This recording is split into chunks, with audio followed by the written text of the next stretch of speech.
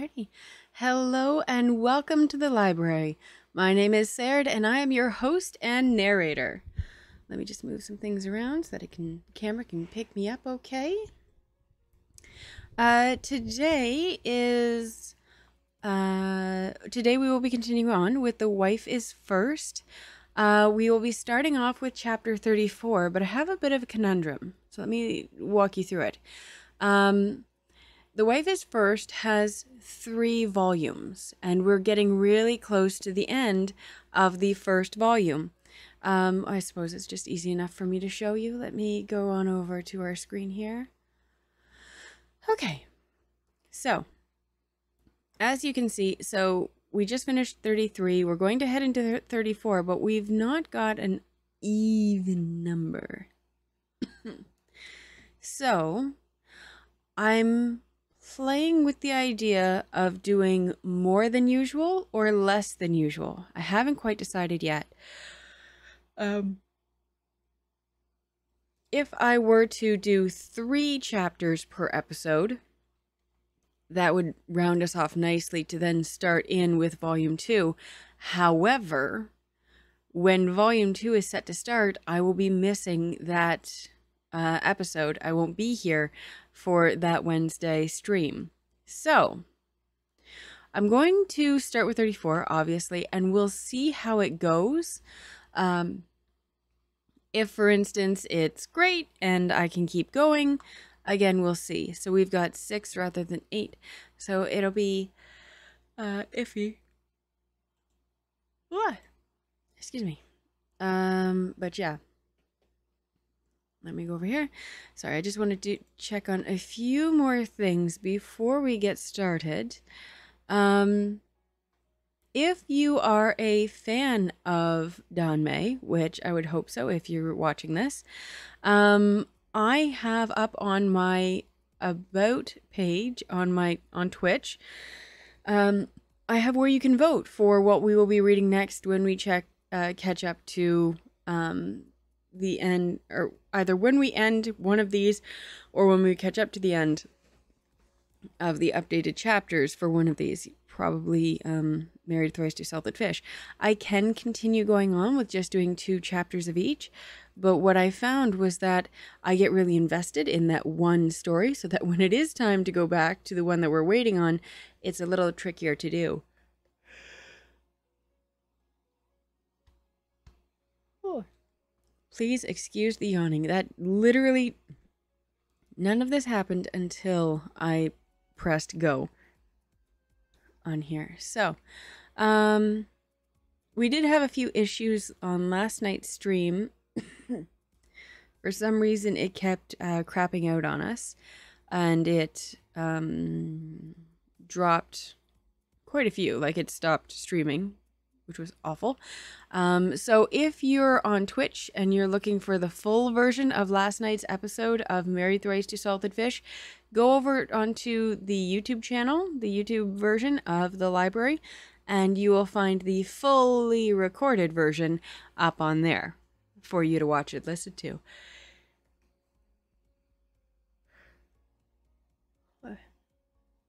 So yeah. I do not have to work tomorrow, and I don't have to rush off anywhere, so I'm toying with the idea of going longer, but if these yawns keep fucking going, that's not gonna happen. Alright, let me get another drink.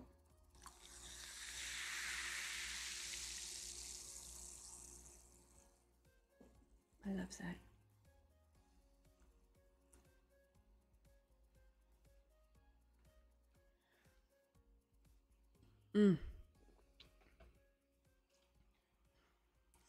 I just want to say before y'all get on me, I'm not drinking pop, it's buble. Buble, yeah. Okay. Alright, so let's get started. Let me go over here. Okay, fuck off with the yawning. My God. Okay. I'm trying a new thing. You'll notice over here in the corner, I have the covers of the book that we're currently reading. I'm hoping that helps draw people in when they're watching this on Twitch. So if we can go over to Twitch, Let's just go here and here. And it'll pull up my page, but I just want to browse. Oops. Nope. I'm having a real issue with not getting peoples. So you'll notice, of course. Okay, here we go.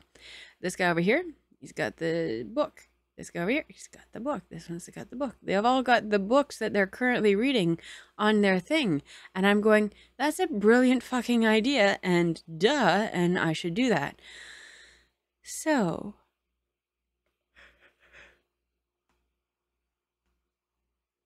that's what we've done. We'll see if it helps. I don't think it actually stands out very well now that I'm looking at it like this, but let me see, what does this look like? This is, I know we're getting all duplicate-y here, but yeah, I guess it's okay. It does also cut off the page that we're reading quite a bit, but I really don't know how to get around that. I'm just really trying to figure out how to help people find the books. Anyways, all right. I can't remember now. Jing Qian. Oh, that's right. He just found the brother. Oh, okay. Okay, I know where we are. I love this character. Jing Qian, the elder brother. I loved him. He's awesome. He deserves all the love. He's so good. Okay. Okay. One more fucking yawn. That's it.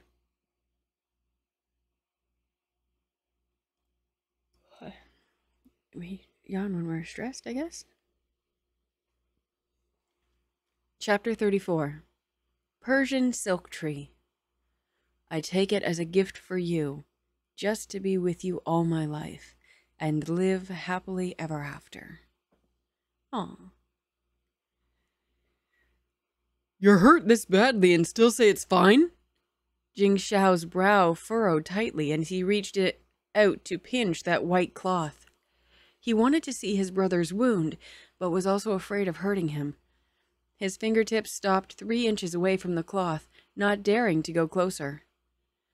Jing Qian had never seen his younger brother so cautious and solemn before. His always serious expression couldn't help but crack. The reprimand he had been about to give died on his lips. He somewhat shakily stretched out his hand and rubbed Jing Xiao's head. Aw, head pats. It really isn't serious. It's just that the wound is long and not easy to wrap. That's why such a large area is wrapped up. Jing Xiao was stunned. From memory, his elder brother had never acted so intimately towards him.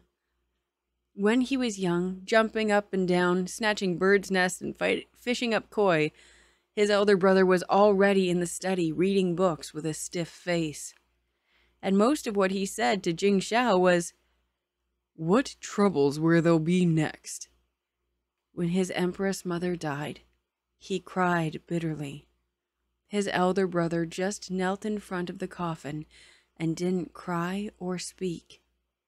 When he pulled on his elder brother's sleeve, he only got the silence. So immature. Only know how to cry. As a result, Jing Xiao had thought that he wasn't close to his brother all his life. Up until he was in prison, when his elder brother visited him. Jing Xiao still remembered his brother's calm and powerful voice, clear as day. You are my only brother. I won't let you die, even if I have to sacrifice everything I have. Scenes of the past flashed through his mind. Jing Xiao felt his nose sting. If he hadn't been able to live again, he would never have known how much his brother had done for him. It was just that it was all done in places he didn't know of. Rubbing one finger under his nose,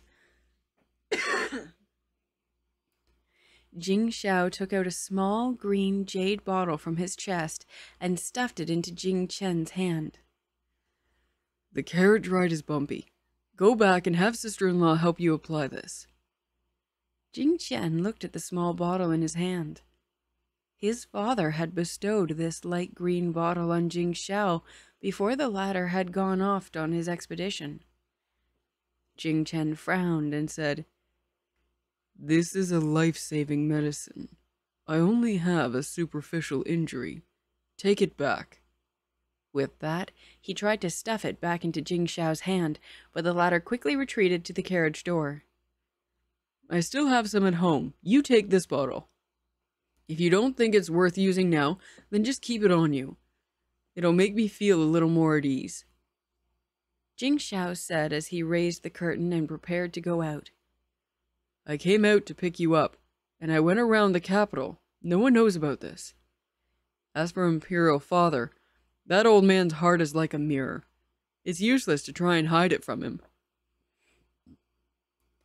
Jing Qian grasped the jade bottle in his hand and watched the tall and straight figure of his younger brother mount his horse, shake the reins gently, and disappear.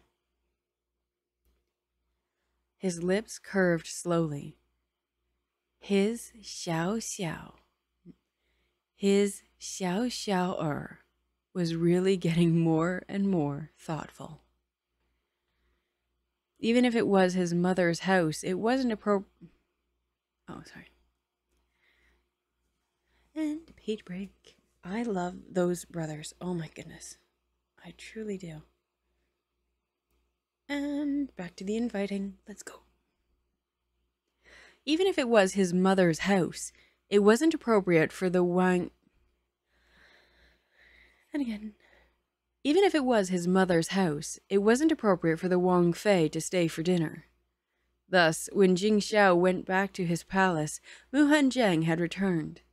The table was full of dishes, and his Wang Fei, dressed in soft and casual silk clothes, sat at the table waiting for him to have dinner. It was really nice to have someone waiting for you to come home. Jing Xiao couldn't help but go over and place a kiss on that handsome face. The surrounding maids who saw this lowered their heads one by one. Mu Hanjiang's handsome face instantly turned completely red, as there were servants all around. This man indeed did not know how to restrain himself. He couldn't help but glare at Jing Xiao. "Go and change your clothes. Your mouth is full of dirt." He felt that the words weren't proper as soon as he said them. They sounded more like he was flirting, and he couldn't help but feel annoyed inwardly. Jing Xiao pressed his fist to his lips to muffle his laugh, and turned to go to the washroom to wash his face and change his clothes. Hey, Books, how you doing? Lovely to see you. I wish I could bring the chat. Oh, I think I can. I'm going to bring the chat over here, because I can't see it when it's over there. How are you? Thank you so much for joining me. It's been a very long time since I've seen everyone. Sleepy. Were you streaming today? If you're sleepy, you can just sit and listen to us read. Although, I do warn you, I do think there's going to be some spiciness in the future chapters. Because Jing Xiao's got the go-ahead and...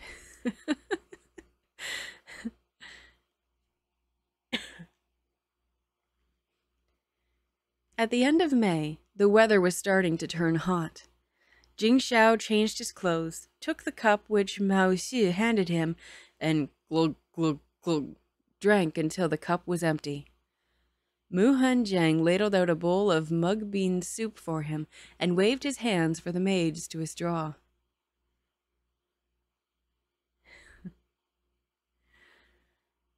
Yay!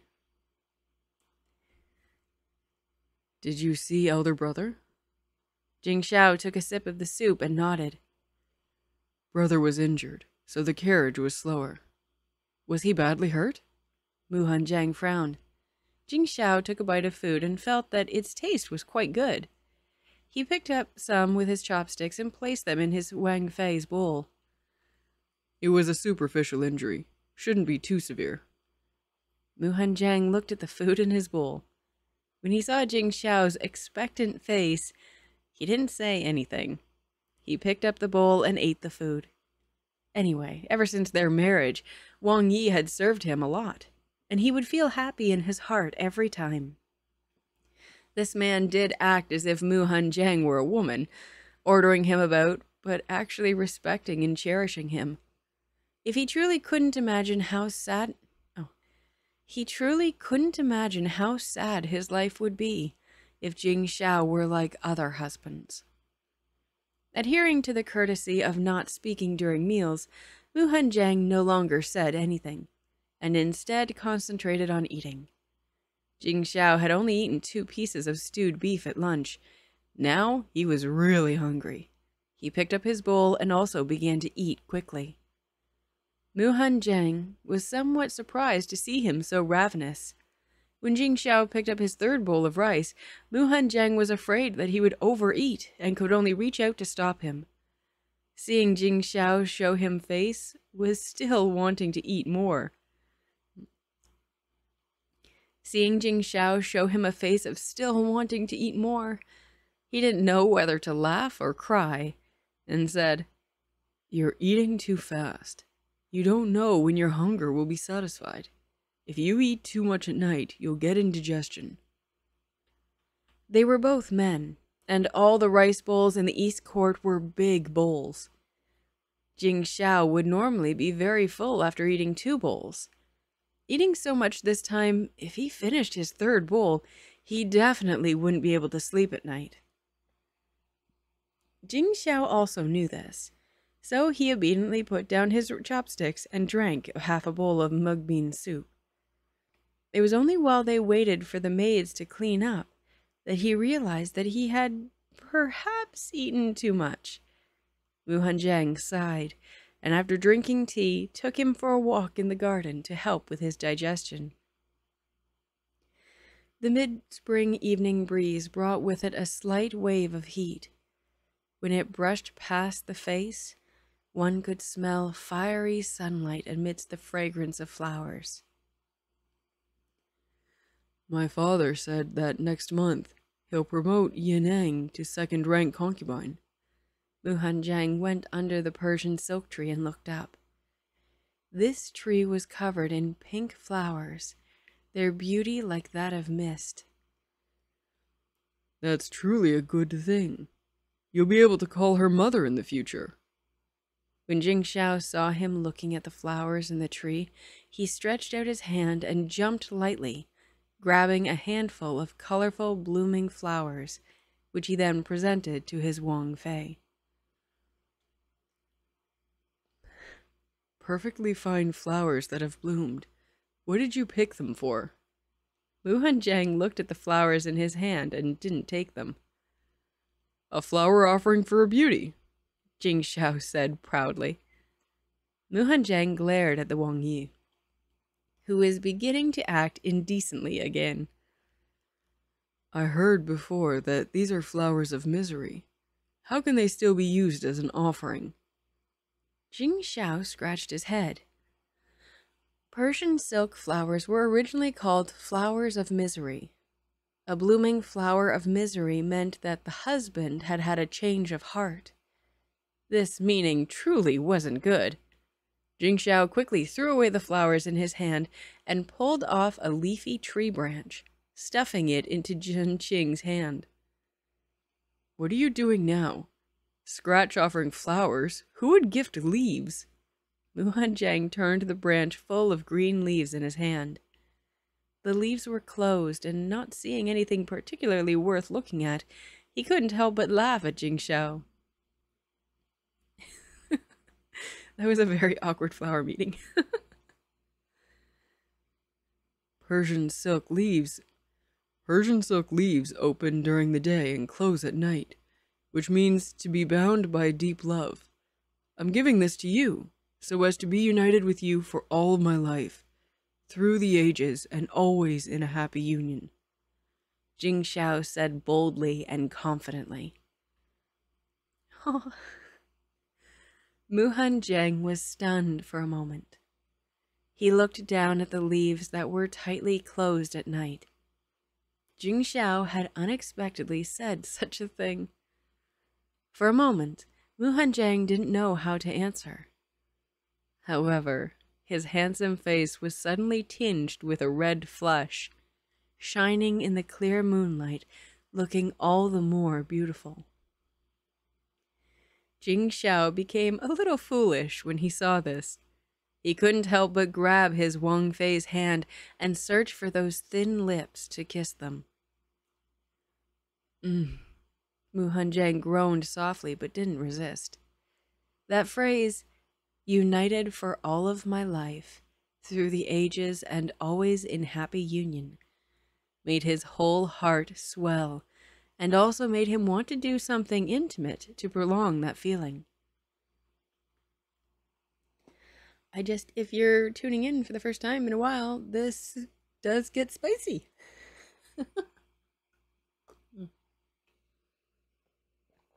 Hydrates. And can get explicitly so, just FYI. I tried to warn when it's coming up, but it even surprises me sometimes.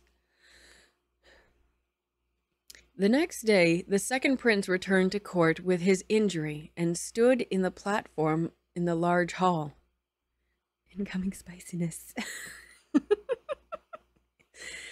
There was quite some spiciness. I've started labeling the chapters that have spiciness like 18 plus, so that people can skip them if they need to.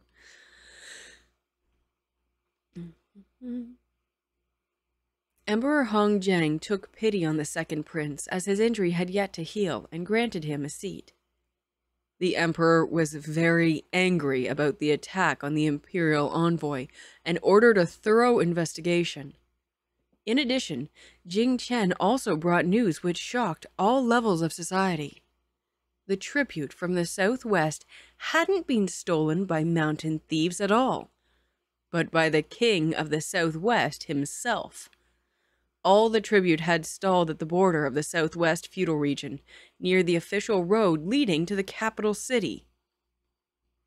Whether it was coincidental or deliberate, the southwest king's memorial to the emperor to avoid sending troops to rescue the eldest prince had also arrived in the capital yesterday. In his petition, the Southwest King said that the Southwest had suffered from a spring drought this year. In many places, not a speck of grain had been harvested, and the tributes had also just happened to be stolen.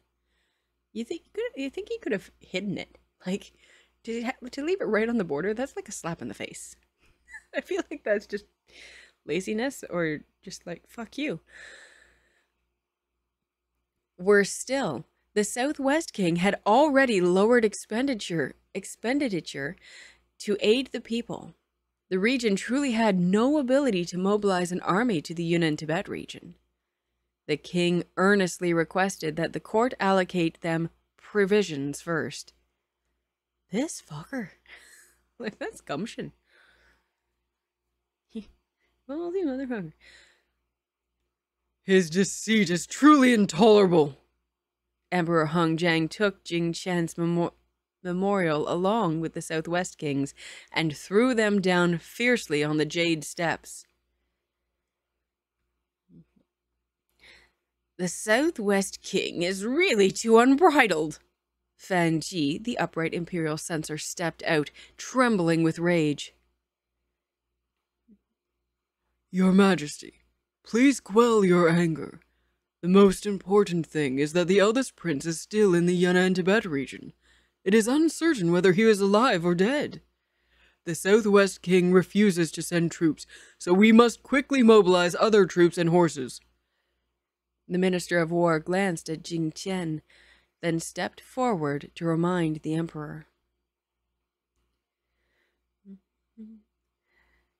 The king of the Southwest knows that the eldest prince isn't good at fighting battles, which is why he dares to openly and brazenly deceive the court, wanting the tribute reduced in exchange.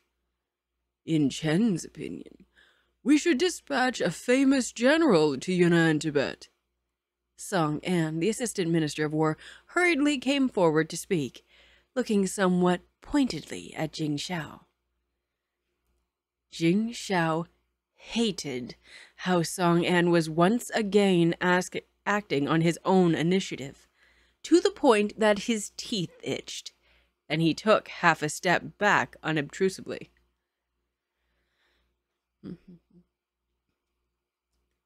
The southern barbarians don't have large numbers. It is not worth making a big fuss over. The reason why the eldest prince is in a dangerous situation is that he is not familiar with Yunnan Tibet's environment. Chen thinks that as long as the eldest prince is rescued, that will suffice. There is no need to send another famous general. If we spend some time, this will definitely be resolved. The North Marquis, who rarely spoke up, suddenly stepped forward, and his steady and powerful voice immediately cut through the endless noise of the crowd. Emperor Hongjiang looked at Mu Jin and nodded silently. The North Marquis of this generation had been stationed in northwest China as a young man. He had fought many wars and defended his noble title with his own abilities. His words naturally carried prestigious weight.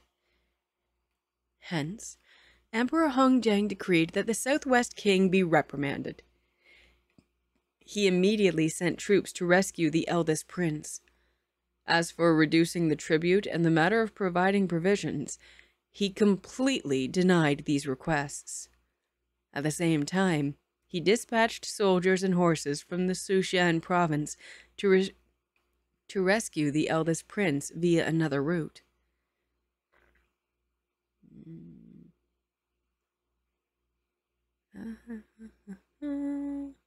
Oh, okay. Page break. That's why I was confused. Ha ha ha ha. Mother, I heard that father is going to promote Chu Yinan to second wife. Mu Lingbao urgently and angrily rushed to the first wife's house after his punishment of being forbidden from going outside was finally over. I know! The North Marchioness had become... I know! The North Marchioness had become rather haggard. The Emperor had decreed that the fourth prince's consort would be the young lady from Duke Mao's household.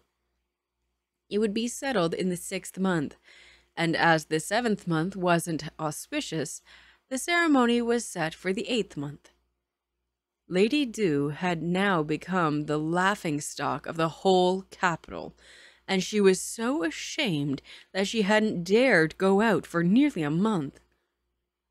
The fourth prince had determined this in the 6th month, but the North Marquis was going to promote Lady Tu in the 6th month as well, which was a clear sign to everyone that from now on, the North Marquis was on Cheng Wang's side.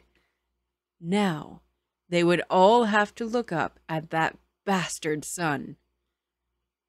How can that be? Mu Lingbao swept the fruit platter off the table and said, If Chu Yinan is promoted to second-rank concubine, then Mu Hunjiang will become the second son. If I die, then he can also inherit the title. What nonsense! The North Marchioness slapped Mu Lingbao's... The North Marchioness slapped Mu Lingbao's back. You are the heir by imperial decree, and nobody can take that title away. He's already married to the Cheng Wang. What basis is there for him to return to his mother's home and inherit the title? If Cheng Wang becomes the emperor and dismisses him, then wouldn't he be able to inherit the rank? After being smacked by his mother, Mu Lingbao plopped down on the Luohan bed and raised his voice. If Cheng Wang becomes the emperor, do you think he'll live to ascend the throne? The North Marchioness sneered. The reign of a prince who has married a male wife wouldn't last. Even if Cheng Wang seized the throne by some extraordinary means, it would be disgraceful to keep a male wife. He would naturally be erased from the history books. Mu Lingbao was stunned before finally cheering up. Mother truly stands tall and sees far. If you were even the slightest bit mature, would it be necessary for me to use these methods? The North Marchioness flicked his forehead fiercely with her finger. Lady Tu, who had come to deliver some accounting ledgers, snapped out of her daze as she stood outside the door.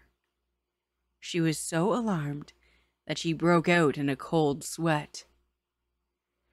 Da, da, da.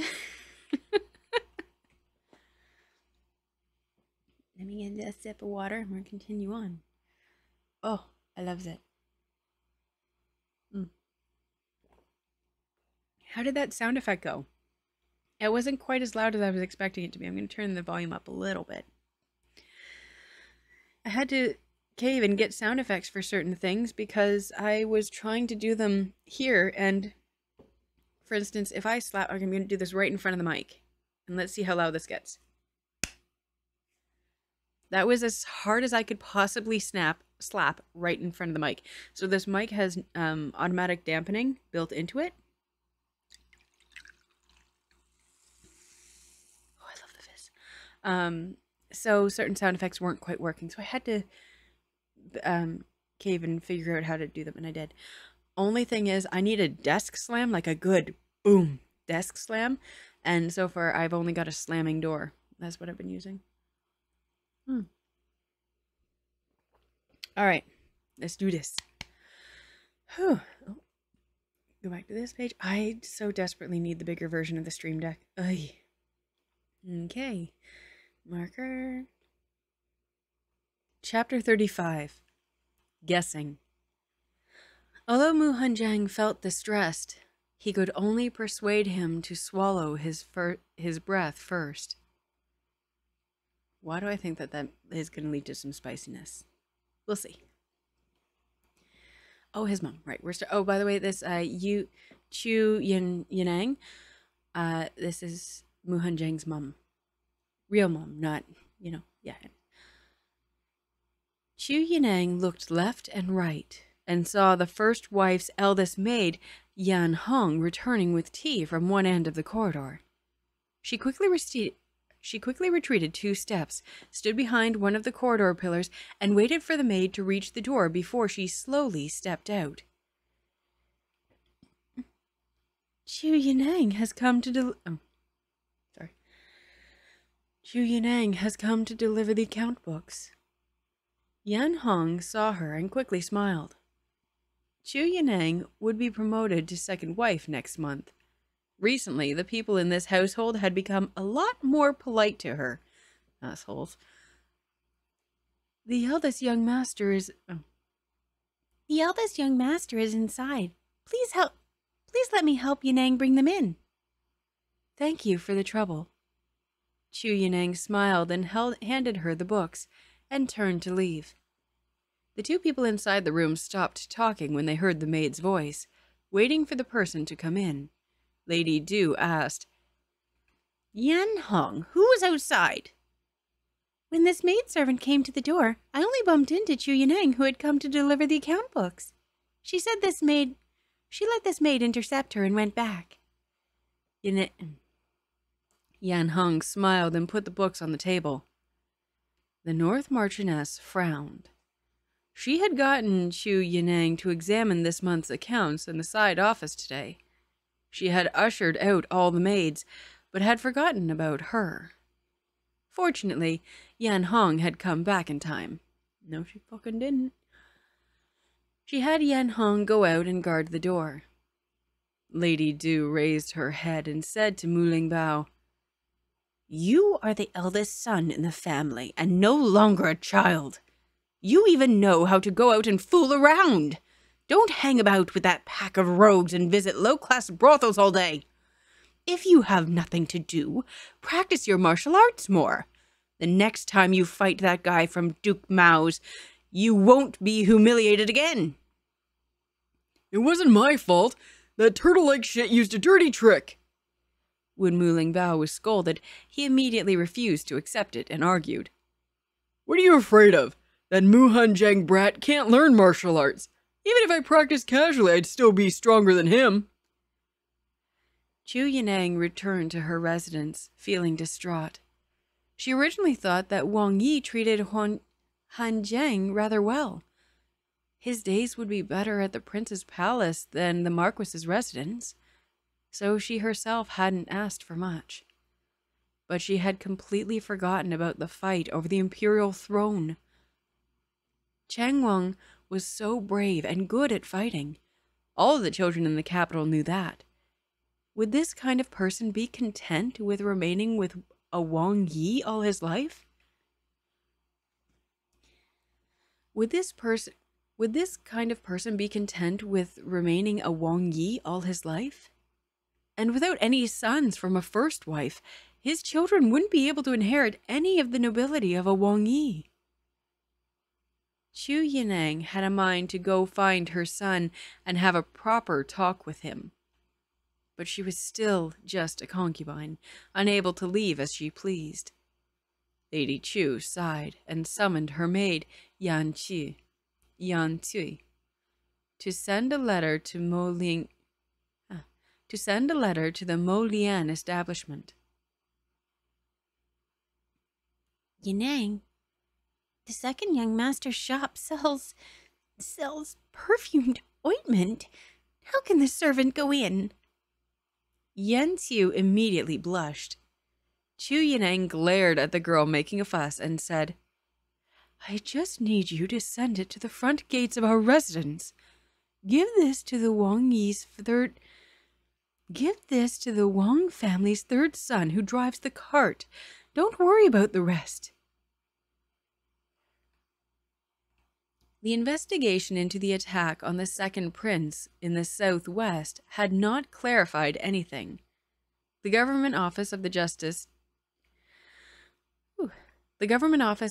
determined that the assassins were likely commoners of unorthodox origin, such as the so-called Jinan Hu masters, who were desperate for money.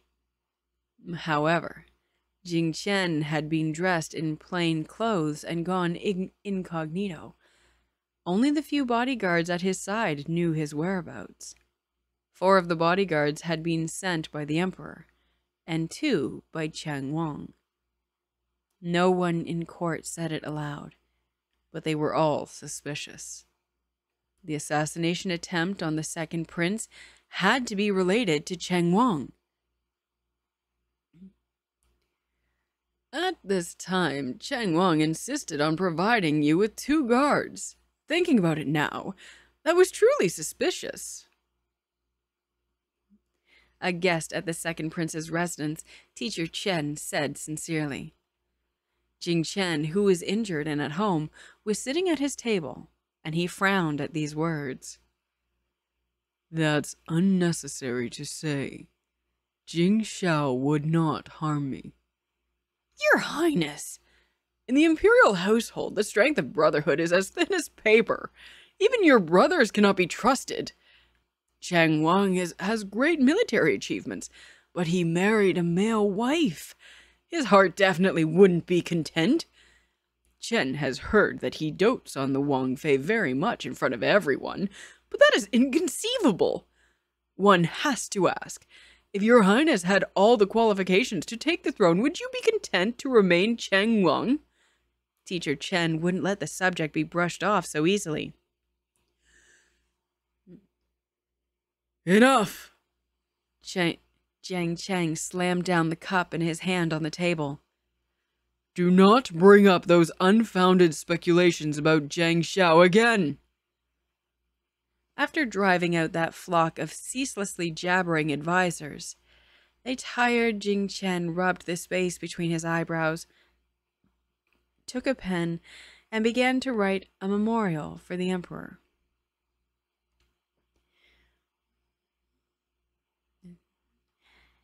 Your Highness, Teacher Chen and the others were saying that for your own good, there's nothing wrong with paying them a little more attention. The second Princess Wang Fei, Lady Xiao, came in with a bowl of herbal tea to mitigate the heat and hesitated a moment, but couldn't help speaking. What are you inserting yourself in court matters for? Jing Qian glared at her and refused to discuss it any further. Lady Xiao would never be able to understand how much he treasured his brother.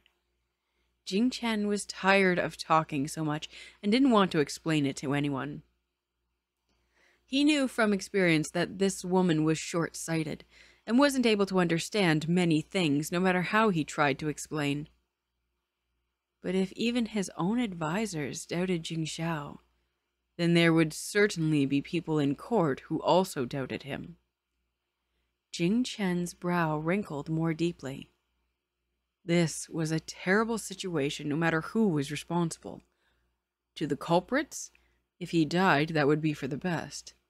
If he didn't, the blame could be shifted to Jing Xiao.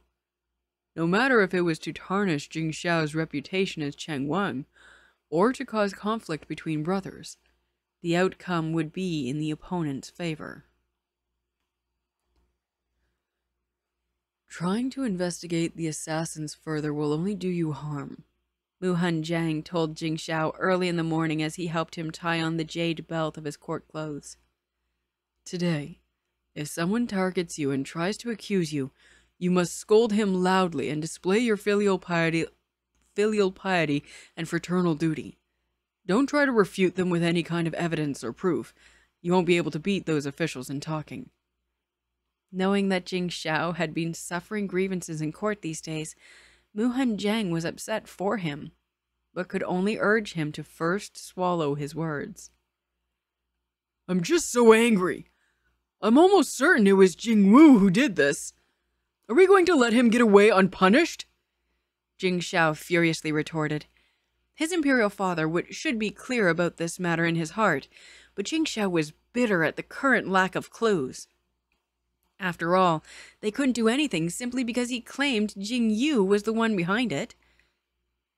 Even if the fourth prince was the one who did it, killing one's brother is a big crime. If they dared to do it, then they would have to be completely prepared. Mu Hanjiang sighed. If brother wants to protect you, he will certainly write a memorial to ask Imperial Father not to investigate this matter further. You just need to remember not to be impulsive. Jing Xiao walked out, discontent. He barely took 2 steps before he turned back, arms drooping, and buried his face in Wang Fei's shoulder. I'm so vexed. I don't want to go today. I love him so much. Mu Hanjiang looked helplessly at the big fellow hanging onto his body, raised his hand and patted him. Head pats. Don't be so willful. Go quickly. Jing Xiao groaned and wouldn't move. Seeing that it wasn't so early anymore, Mu Hanjiang was afraid that Jing Xiao would be late, so he said gently, Yesterday, Big Brother Joe bought a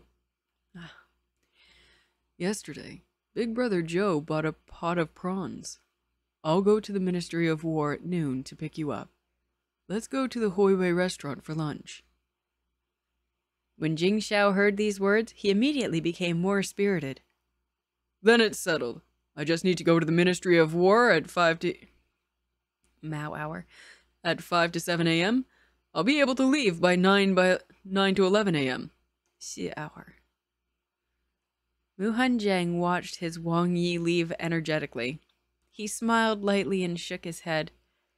How come the man was becoming more and more like a child? They do that as they get older. He had to use food to bribe him to go out and handle his proper affairs.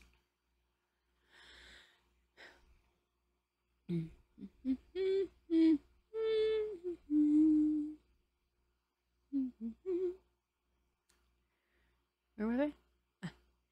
At this morning court, as Mu Hanjiang had expected, those officials who liked to talk in circles insinuated that Jing Xiao was suspicious. Jing Qian was still recuperating from his wounds and wasn't present. The fourth prince kept his head down the entire time. and he didn't say a single word. Suspicious. Jing Xiao listened to his Wang Fei's advice and didn't retort. Instead, he scolded the officials for their vicious thoughts and for looking down on brotherhood and filial piety. Emperor Hongjiang looked at Jing Xiao, whose face and neck were red with anger. He didn't say a word and waited until Jing Xiao was finished. Then he spoke slowly. This time, the second prince was attacked by assassins. If it wasn't for Chang Wang's guards risking their lives to protect him, everything would have ended in disaster.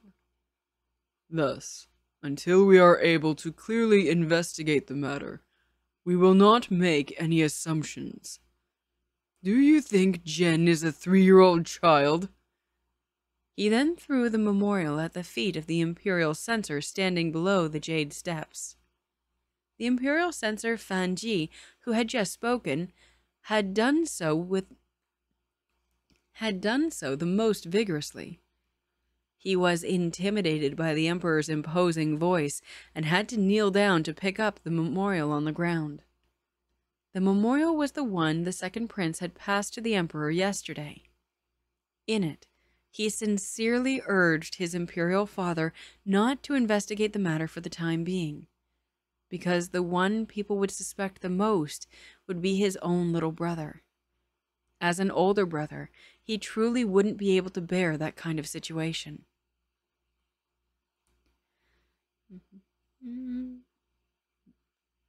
The second prince's heart is tolerant and kind. This time, he went to the southwest to investigate the matter of the tribute. His contributions cannot go unnoticed. He will be conferred the title of Ruiwang. Once Jing Qian recovers from his wounds, let the Minister of Confucian Rites pick a day. After looking at his two sons in the eye, Emperor Hongjiang tossed his sleeves and left. His eyes were profound, the meaning in them unclear. Mu Hanjiang had breakfast and took Yan Ju out with him. He first went to the Molian establishment. Although he was the one who opened the business, this kind of thing wasn't very pleasant to discuss. So it was said outside that someone else had opened the shop, and the Wang Fei just had shares in it. For those of you who can't remember, I'm not going to, it's lotions for male wives in very pretty little boxes. All I'm going to say. Since the store opened, business had been very prosperous. Some people in the capital could see that this business earned money, but no one dared to step into it. This was simply because the establishment bore the name of Chang Wang's household, and the tyrannical Chang Wang was known for being irrational. Irrational or childish?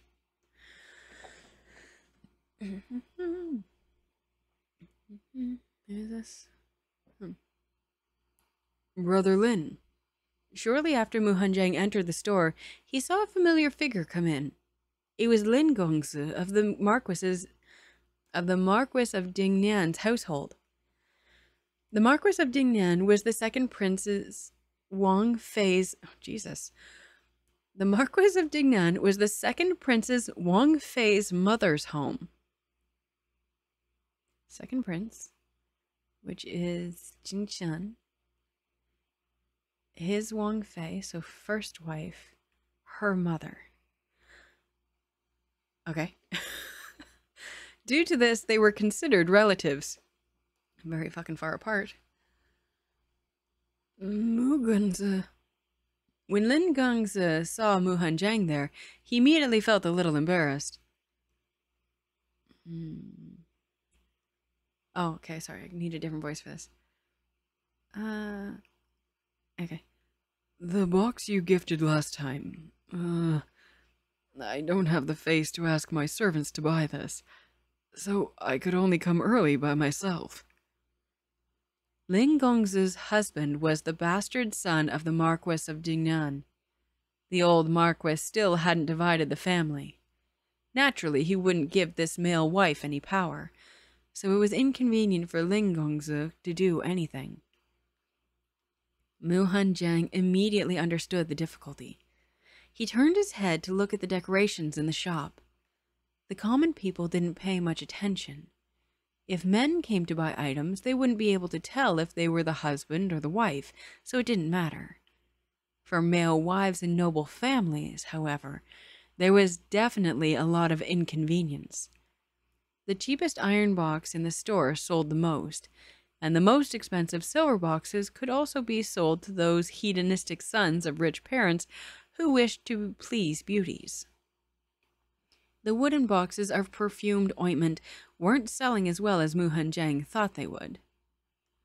Mu Hanjiang considered this, and the cogs in his brain, he's so fucking smart, began to turn. Every month, the Imperial Household Department would set aside a quantity for each household and send it over.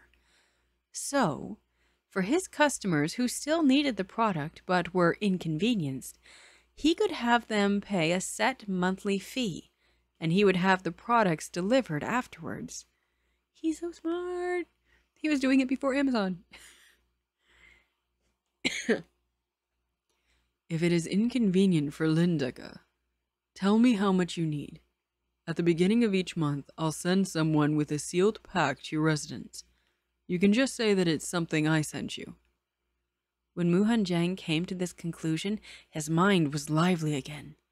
Every month, the household office of the royal palace would deliver the ample stipend on time. He could thus make the households of the princes that were inconvenienced and sorely in need pay money regularly, and he would then send the products to them every month.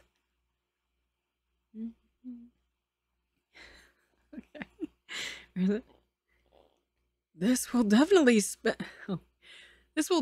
solve my problem. Ling Gongzi was very happy with this solution and immediately paid in advance. Mu Hanjiang left the Molian establishment, saw that it was still early, and walked to the Ministry of War's office. Once he arrived in front of the door at exactly 9 to 11 a.m., he saw a figure punctually crossing the threshold.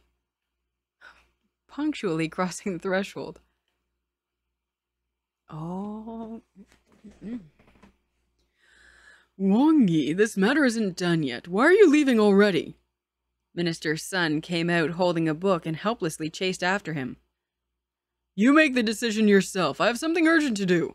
I'll talk to you about it later. Jing Shao waved his hand impatiently at him. When he looked up, he saw his Wang Fei standing outside the door wearing a light blue robe. The sight was so attractive that Jing Shao couldn't help but draw back the corners of his mouth and rush towards him. Oh, goodness.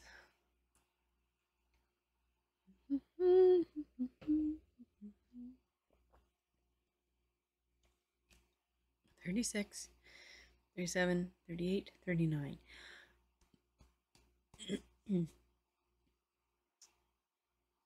I'm going to continue. We'll just see how far we go. We'll see how far we get. That's all I'm going to do. And then I really don't want to split them up, but oh well. We'll do our best. This may have a part 2. Oh, all right, over. It's hard when I'm trying to do the sound effects and I'm giggling because I know what's going to come up and then I can't read.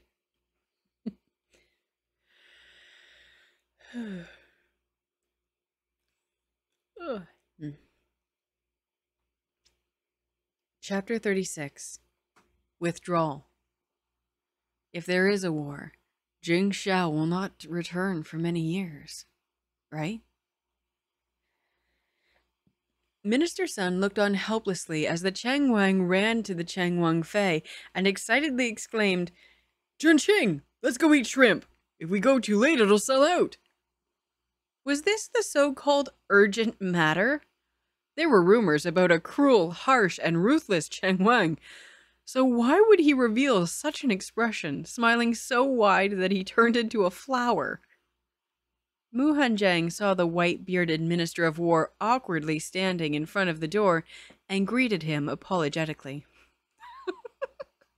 You know it's love when they're willing to apologize for you. Wang Yi was in a hurry this morning, and I wasn't able to eat. We've caused Minister Darren trouble. Wang Fei is exaggerating. Only then did Minister Sun snap out of it, and he politely saluted the Chang Wang Fei. Anyway, he was used to Chang Wang leaving on the dot at 5 to 7 a.m. Mu Hanjiang smiled and looked at his Wang Yi out. Mu Hanjiang smiled and took his Wang Yi out to eat. It was still early. There were basically no guests inside the Huiwei restaurant, but Boss Zhou, who opened early every day, had already cleaned up the shop and was preparing all the ingredients. Jing Xiao asked for a private room overlooking the street on the second floor. The crabs aren't fat enough yet at this time. Oh, sorry. The crabs aren't fat enough at this time. Come back and eat them in September. Because there wasn't much business at the moment, Zhou Jin, all in pink, personally came over to take their order. The two weren't surprised by Zhou Jin's clothes. 1 caddy of shrimp poached in salt water, 1 caddy of salt-baked shrimp, 2 caddies of Huiwei shrimp, 1 bottle of Xiaoxing yellow wine, and 2 bowls of rice. Jing Xiao looked at the menu and said, all of the dishes with the words Huiwei were the signature dishes of Huiwei restaurant. Because it wasn't possible to get hold of fresh shrimp all the time, they were rarely able to eat this dish. When eating saltwater shrimp, you shouldn't drink strong alcohol. I'll send up a pot of tea instead. Zhou Jin reminded Jing Xiao. Jing Xiao frowned. It felt like there was a little something missing if he couldn't drink wine while eating something delicious. When Mu Hanjiang saw this, he summoned Jing Xiao's small servant boy, Yang Xin, to buy a bottle of green plum wine from the Green Plum Maiden in the south of the city. Mild wine can detoxify shrimp. Perhaps it would be good if Brother Zhou also bought some mild wine. It would definitely sell well. That's a good idea, Zhou Jin said happily when he heard this. Where is that green plum wine shop you were talking about? Mu Hanjiang told him the location. Even Zhou Jin, who ran a restaurant like this, didn't know about that green plum wine shop.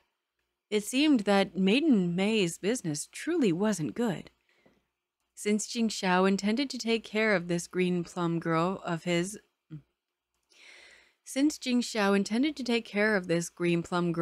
brother Wang, who died in battle, it was much more useful to find a way for her to do business rather than to just buy her wine regularly. Junqing, you really are good at business. Jing Xiao peeled a poached shrimp and put it in the other's bowl. Mu Hanjiang picked up the shrimp with his chopsticks and dipped it in sauce before taking a bite. He smiled lightly and said, When I was a child, I heard that the descendants of noble families were seldom able to attain scholarly honors in the imperial exam. Even if they did, it wasn't easy to become a court official. Thus, I secretly learned some business skills from Yunnan. I thought that if I couldn't be an official, then I could instead take over our family's businesses.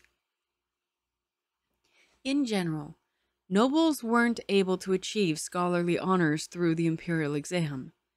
They relied on the emperor's benevolence. If they wanted to become officials, they also had to rely on the imperial family's favor. For those who managed to study and test with good results, they were often pushed aside by others, and it was hard to obtain promotions. Mu Hanjiang spoke in a relaxed manner, but Jing Xiao could hear the hardships contained in these few sentences. Dukes, marquises, earls, all of them focused on becoming military leaders. A son who couldn't practice martial arts would naturally be looked down on by the family, not to mention Mu Hanjiang being a concubine's son. Thinking this, Jing Xiao recalled Mu Lingbao. Unfortunately, the weather was getting hotter. It would be another few months before Mu Lingbao could be thrown into the river. Unfortunately, the weather was getting hotter. It would be another few months before Mu Lingbao could be thrown into the river. The shrimp was deep fried all the way through. It's tasty when eaten with the shell. Mu Hanjiang put a shrimp in Jing Xiao's bowl. After we've finished our meal, let's go to the Second Imperial's house and let's go to the Second Imperial brother's house and have a look. I've prepared all the gifts. I'll have young Ju go back to get them. Now that Jing Xiao had stressed the importance of filial piety in court today, there was nothing suspicious about paying his wounded brother a visit. Even if you didn't believe in those villains' allegations, there was the so-called, if you lied too much, then it would become real. It was still better for the two brothers to visit each other frequently. Jing Xiao also planned to go to the second prince's mansion today to tell his brother the good news of their imperial father conferring the title of Rui Wang upon him. Every time he visited, he went empty-handed, but would always leave with some good thing from his brother. Only now did Jing Xiao realize that he should bring gifts when visiting his brother's house. When they arrived, Jing Chen was discussing things with several advisors in his study. Hearing that Jing Xiao had come, he let him in directly. There were 3 people in the room, none of whom Jing Xiao had seen often. Mu Hanjiang stood beside him, quietly observing the expressions of these people, then lowered his eyes. The 3 advisors seemed very nervous about their sudden arrival, and one of them revealed an obvious hint of hostility. That will be all for today. Jing Chen frowned a little and waved the 3 out. Jing Chen took a glance at Mu Hanjiang. Under Jing Xiao's eyes, which signaled that he didn't need to hide anything, he withdrew his gaze and said in a deep voice, You did a good job in court today. Mu Hanjiang was slightly surprised. He had planned to leave first, but unexpectedly the 2 brothers were discussing court affairs in front of him. Doing this showed that the 2 brothers really regarded him as trustworthy, even if he were one of them, and helping them scheme to win the throne. He turned his head and glanced at Jing Xiao. The other gave him an airy look.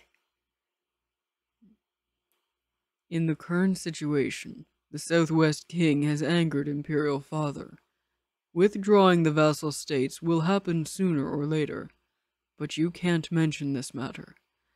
I will let the rest of the court bring it up first. I'll return to court after a couple of days, and then submit a statute to the Imperial Father again. Jing Chen showed Jing Xiao a stack of folded paper. Will this method work? Jing Xiao looked through it for a long time. Generally speaking, this method of withdrawing the vassal states without mobilizing the army was very complicated. In his past life, he had been in Yunnan, Tibet. Thus, he didn't know if anyone had suggested a peaceful withdrawal of the vassal territories. However, given the Southwest King's character, perhaps a battle shouldn't be fought. Brother-in-law, have a look. Jing Chen beckoned Jing Xiao to give it to Mu Hanjiang. Brother can just call me Hanjiang.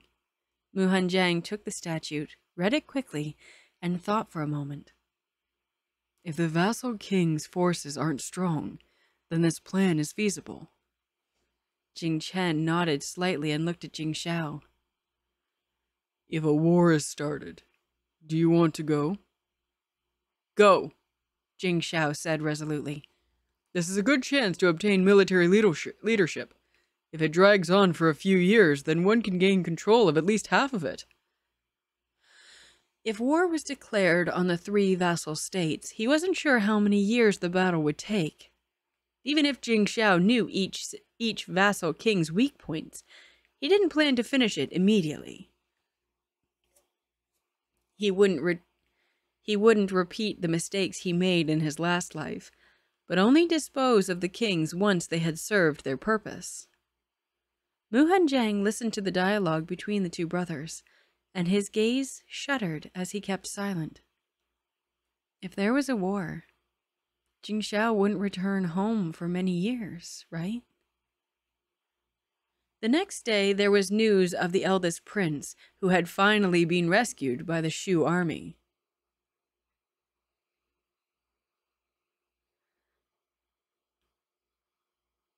Alrighty. I'm going to pause this and go check on some things, and I'll be back in a little bit. Alrighty, and we're recording once again. Head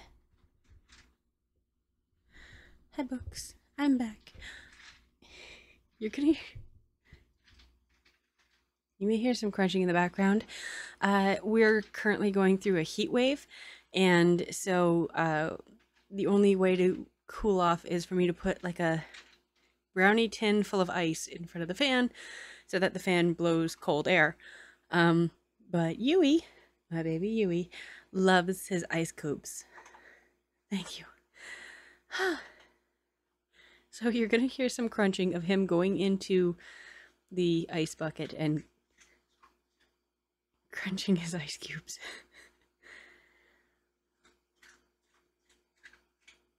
I can't even. So yeah. Thank you for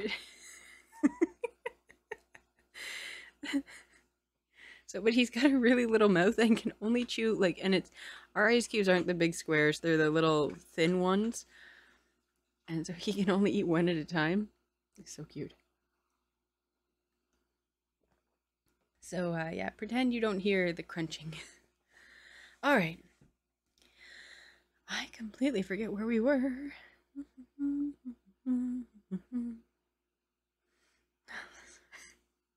He's such a good boy. Although I got home today and he was just a little think. Like, he wouldn't leave me alone. He kept bringing me toys and hitting me with them. Like, I know what you want, but I'm tired. Okay. Let's see here. Okay. This move. Okay. I'm just going to go right from the top of this page because I cannot quite remember. I cannot at all remember where we were. Try to catch my breath.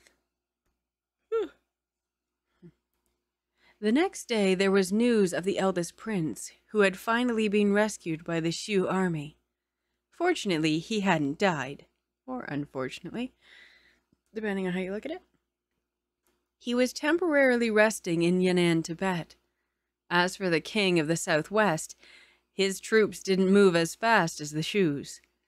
This move completely infuriated Emperor Hongjiang. Many ministers took the opportunity to propose to take back the vassal territories. After a few days of such debate, when Jing Qian returned to court, he directly submitted his statute on withdrawing the vassal territories. Jing Qian proposed to demote the vassals. That was to say, the present vassal kings would still rule the region, but the next generations would be demoted to dukes of the state, and the generation after that would be demoted to marquis. Emperor Hongjiang thought this method was feasible, but it didn't reveal his thoughts on the surface. Only when the ministers mentioned it again did he agree to withdraw the vassal states. Thereafter, the matter of Yunnan Tibet was put on hold, and the matter of withdrawing the vassal states was put on the agenda. In June, Chu Yineng was promoted to second wife, and the North Marquis invited Jing Xiao and Mu Hanjiang to the ceremony. Some days ago, Yineng had people send word. She wants me to go see her after today's ceremony. Sitting in the carriage, Mu Hanjiang thought of the letter that his mother had sent to the Mu Lian establishment. Then she must have something personal to tell you. Jing Xiao chuckled. Just go. I'll wait for you in the front hall. The ceremony for promotion to second wife wasn't complicated. It was mainly to change the concubine contract to that of a marriage contract, followed by a bow and a sacrificial offering to the ancestors. Having become the second wife, Lady Chu moved into the small courtyard with more status. The rooms were more spacious, and the place had a small kitchen of its own. Mu Hanjiang looked at his mother in her splendid pink clothes. Although she was already getting on in years, she was still as elegant and graceful as ever, embodying the wit and gentleness of Jiangnan girls.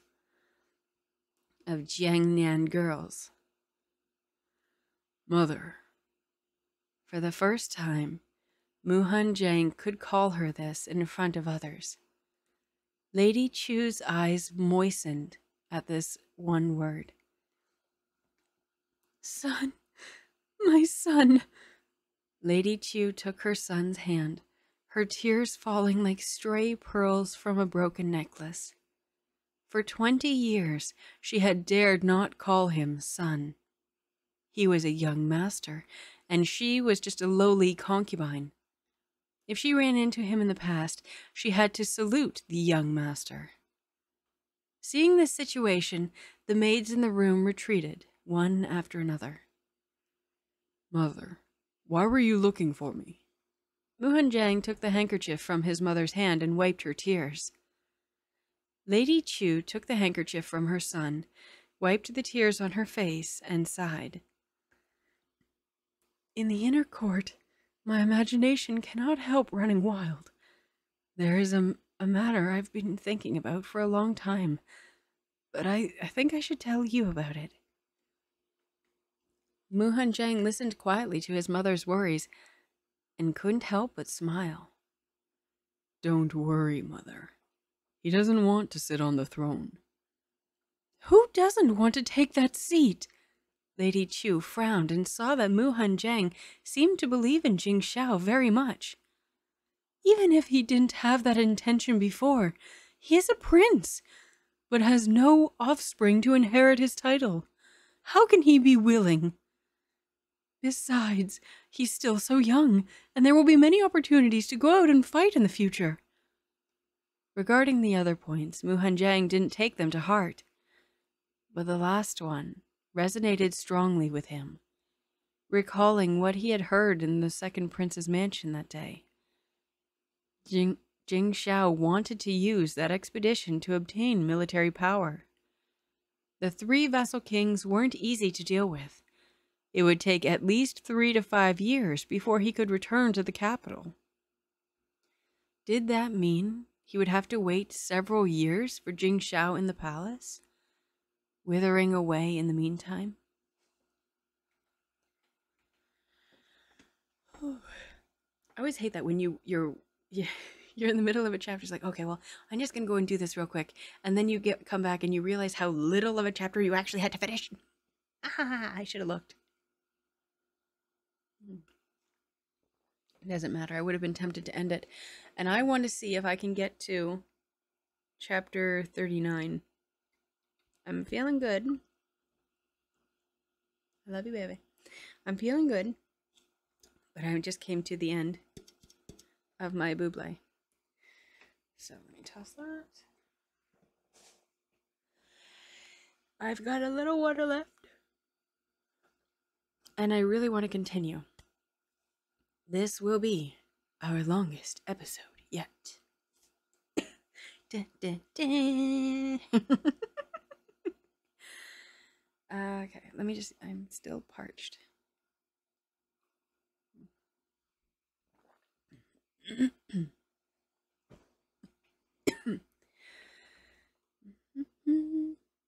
I really wish it were faster. My Stream Deck takes forever to switch pages. Whew. We're on a roll. Let's do this. Sorry. Am I recording? I can't believe I've gotten through all of that in just... That went by really quickly. Okay. Chapter 37. Summons. According to the decree of Empress, Prince Xuancheng went to Fengyi Palace immediately. Xuancheng.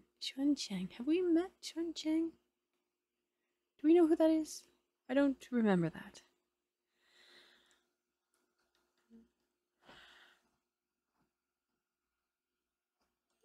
Excuse me.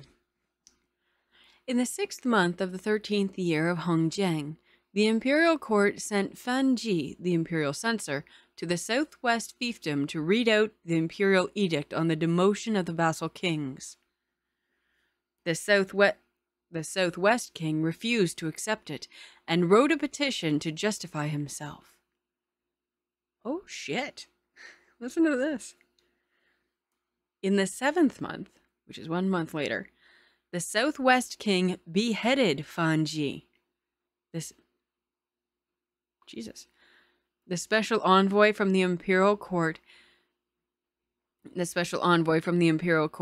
and named himself king, shocking all of society.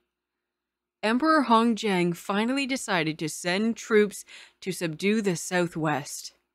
This fucker needs to go.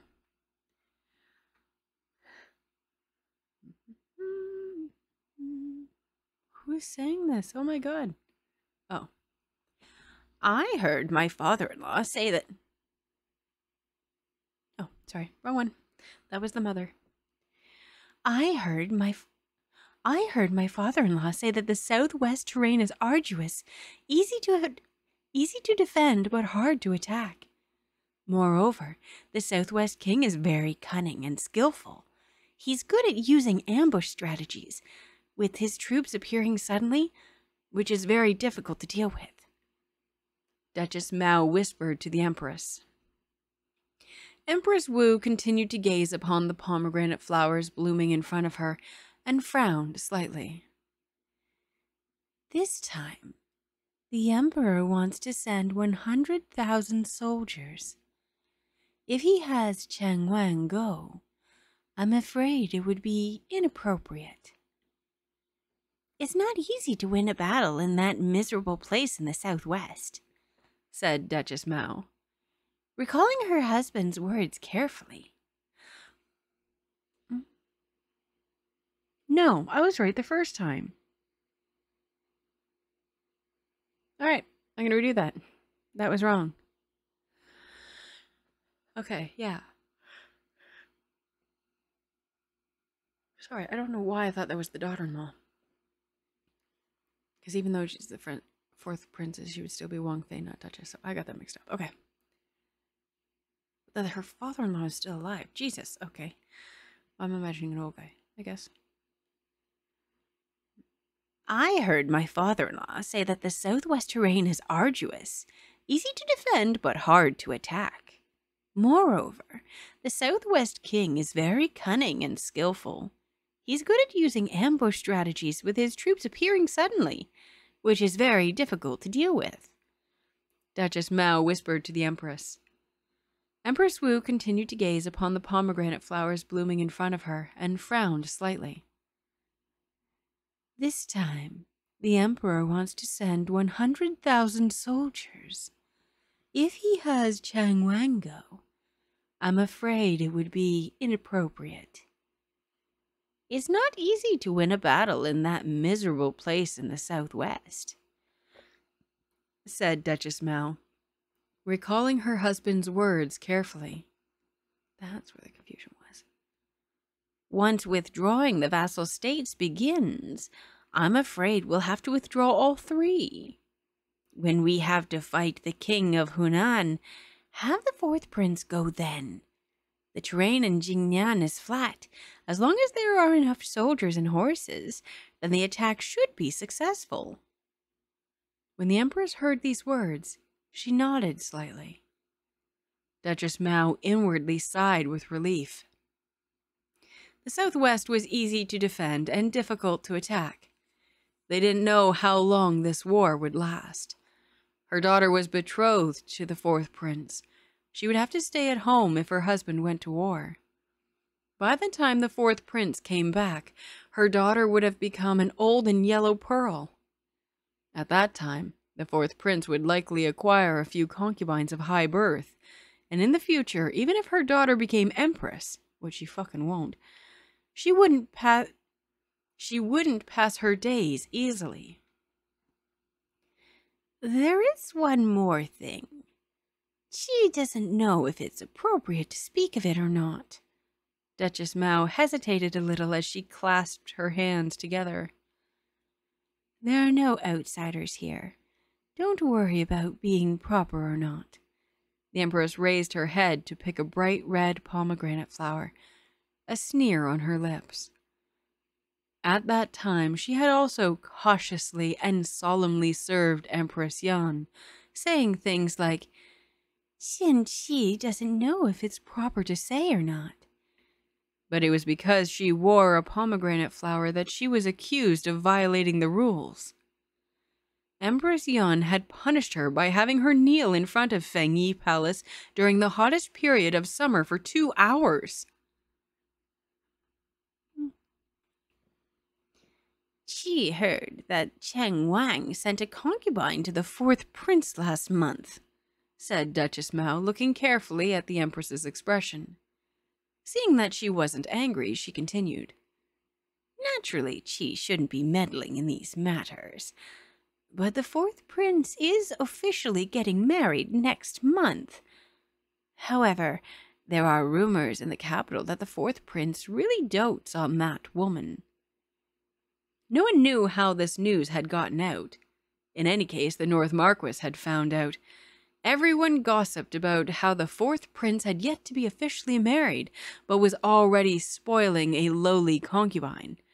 And they jeered that even after the Duchess's daughter married the 4th prince, she wouldn't be able to live a good life. The woman who had lost face because her daughter hadn't been chosen to be the Wang Fei once again mingled with the noble wives in a celebratory air, angering Duchess Mao so much that she couldn't stomach 2 meals. Is that the case? The Empress crushed the pomegranate flower in her hand, took the silk handkerchief from the palace maid, and wiped her hand clean. I'll call Jing Yu over to ask him about it later. You can rest assured that Ben Gong will not let the official wife of the prince be wronged. The weather in July was very hot. Oh, page break. After practicing for a short while, Jing Xiao's brows were already beaded with sweat. He quickly took off his sweat-soaked clothes and ran under the shade of a tree, his chest bare. He took the wet cloth towel from Ji Si and wiped his face, then sat down next to his Wang Fei. The sun is so fierce, don't practice anymore. Sitting on a rattan couch and enjoying the cool air, Mu Hanjiang handed him a piece of watermelon. Jing Xiao gnawed on the watermelon in his hand and finally felt cooler. This watermelon tastes ice cold. It's really soothing. Wang Fei had this servant soak it in the well early in the morning, Mao Xi said with a smile, and replaced the plate on the table with a new plate of freshly cut watermelon. Yan Ju switched to a bigger fan as he fanned the couple from behind. When I was practicing with my sword, I suddenly remembered that it was Fan Ji whom Imperial Father sent. That was definitely on purpose. Jing Xiao ate another slice of watermelon. How can you be sure? Oh, remember Fan Ji is the Imperial censor that was beheaded. How can you be sure? Mu Hanjiang leaned on the back of the couch and turned a page in the book he was holding. Fan Ji doesn't beat around the bush and would die for the sake of speaking out. Father Emperor always has the urge to splatter dragon columns with the man's blood, and just doesn't know what to do with him. Okay, so he had it coming. Thinking about the Southwest King, that treacherous little person, trembling with anger because of Fan Ji, Jing Xiao couldn't help but muffle his laugh. Mu Hanjiang took a look at the Wang Yi, who didn't mourn that loyal martyr of a minister, and shook his head helplessly. He died for his country, which will fulfill Fan Duren's desire to remain famous for thousands of years to come. Jing Xiao ate 3 slices of watermelon, wiped his hands, then leaned back against his Wang Fei, gazing at the specks of sunlight shining through the leaves. A cool wind was blowing gently, and he began to feel sleepy. What did Imperial Father talk to you about today? The big head resting on Mu Hanjiang's abdomen kept puffing air against his lower abdomen. Feeling uncomfortable, Mu Hanjiang moved his body so that Jing Xiao rested on his leg, and he waved his hand to signal the maids and Yun Ju to retreat. He said he was getting me a second wife. I can't believe he actually found someone and wants me to marry... the Empress's niece, Jing Xiao sneered. The Empress seemed to have gotten extremely angry over him giving concubine Yan to Jing Yu, so she wanted him to marry the daughter of the Count of Yongcheng, which sickened him. Mu Hanjiang's hands on the book paused. Then what did you say? I said... Only then did Jing Xiao realize that his position had changed, so he turned over discontentedly to press his face into Jun Qing's lower abdomen, deliberately rubbing it with the tip of his nose. Oh god, that would tickle so bad. I only like men now. I can't muster up any interest in women. The feeling was unexpectedly accentuated by the cloth between them.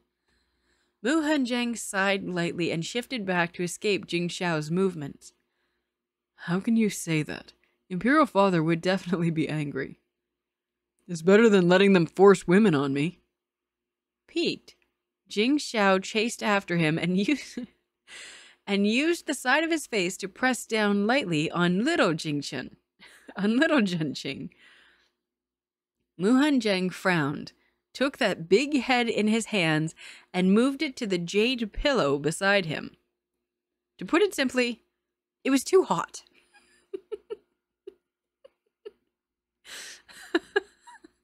I love them so much, I can't even.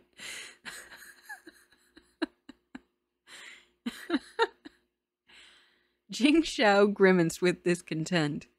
He jumped up, picked up the weapon on the side, and began to practice again. Mu Hanjiang watched Jing Xiao working hard and gradually smiled. Imperial Father had summoned Jing Xiao alone a few days ago. The expedition to the southwest was almost beyond Jing Xiao's control, and his departure was imminent.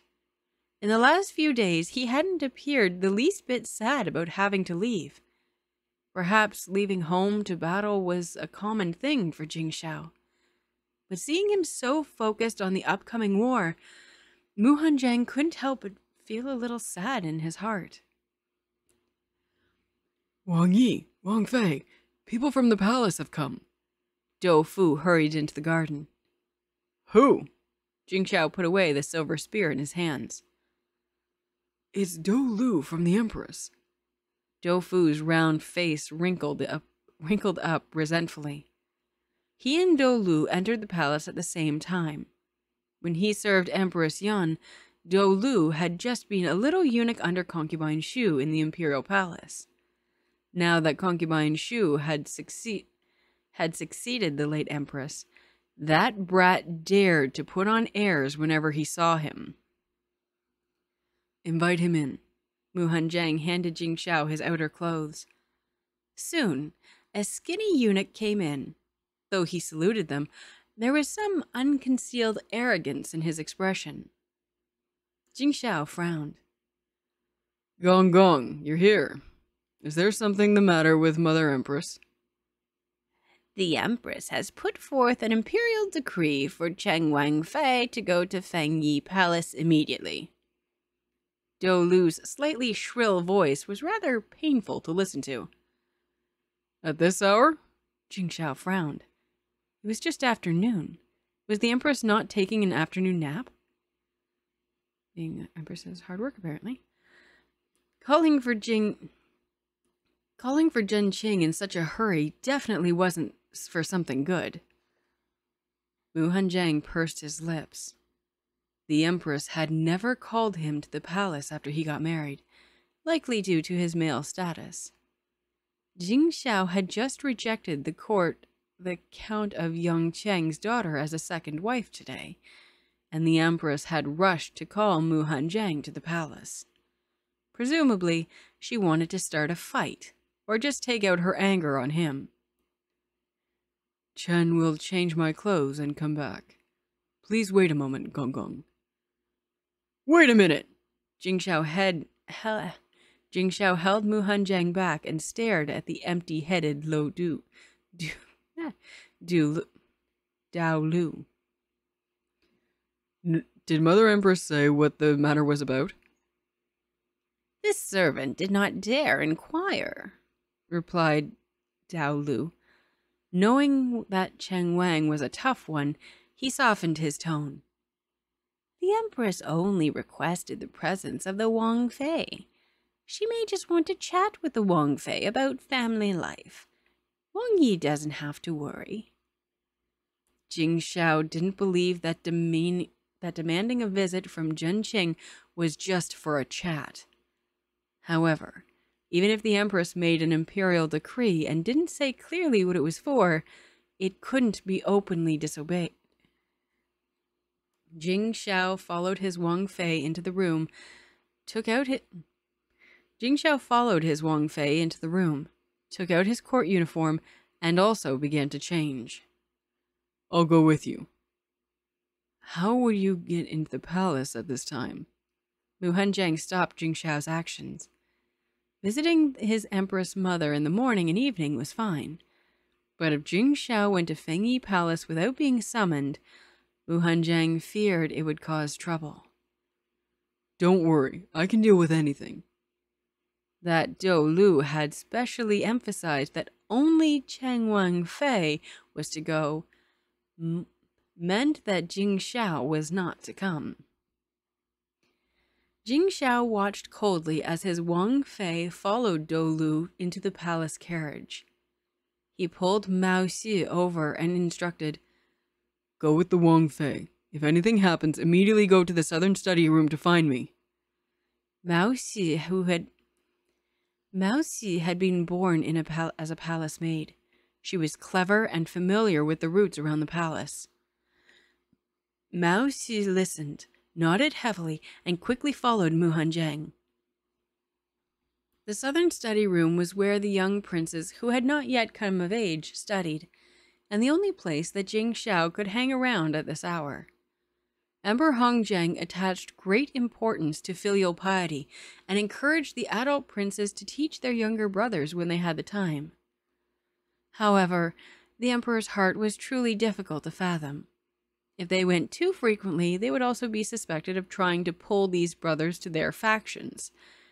Thus, the four brothers seldom went to the southern study room after leaving the palace to build their own residences. After the carriage left, Jing Xiao followed at a distance on Xiao He.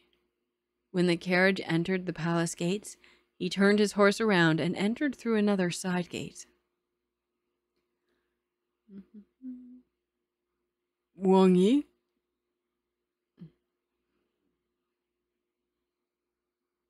Sorry, Yuri's just groaning.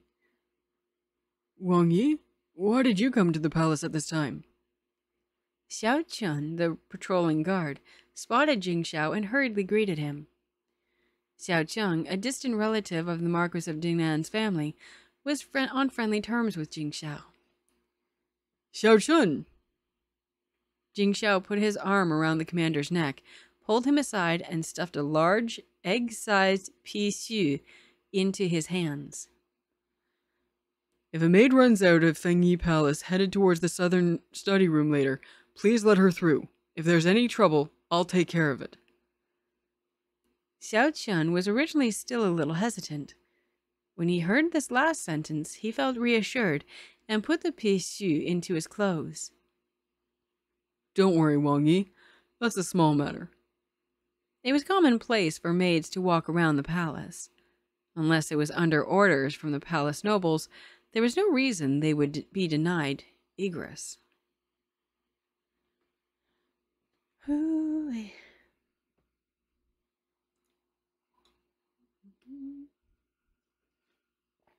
I got 2 more to go, and I'm going to do it. Oh, the bugs here are fucking awful. I'm just going to say it. I got a bug bite on my boob, and it's fucking... Ugh. Fucking... I can't... I'm just sitting here itching. It's awful. Blah. And it's right where my top ends. Ugh. Okay.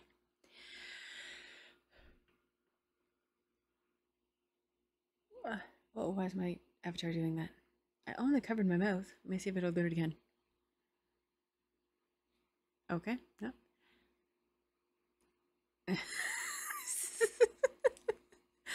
For those of you listening to the podcast, and yes, I'm going to read this out, Books just let us know, oh my god, I just itched my boob too. Weird. I got a huge freaking mosquito bite, like right on the, right up on top, and it's so itchy. It's awful. Oh goodness. That's funny because I didn't know that anyone was still listening. Okay. I'm gonna do 2 more. I'm gonna do it. We are going to finish. We are going to finish Volume 1 tonight. There's only 2 more chapters to go. We can do it. We can do this. Do it. Chapter 38. Kneeling Punishment. Ben Gong wants to see how capable he is to become a king. And it's weird. This is one scene that always really stuck with me. And it was the first time we can do this.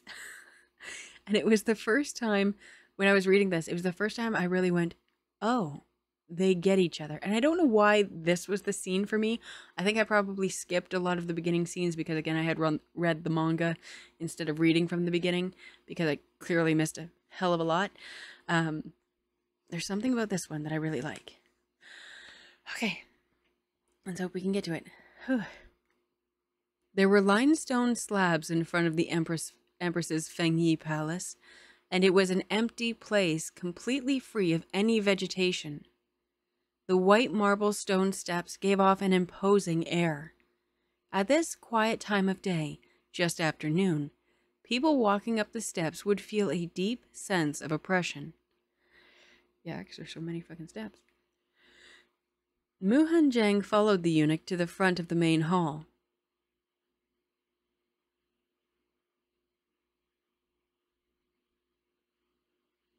I can, okay, so before I forget to ask this, do you want to raid someone at the end? It can help introduce you to other bookish Twitch peeps.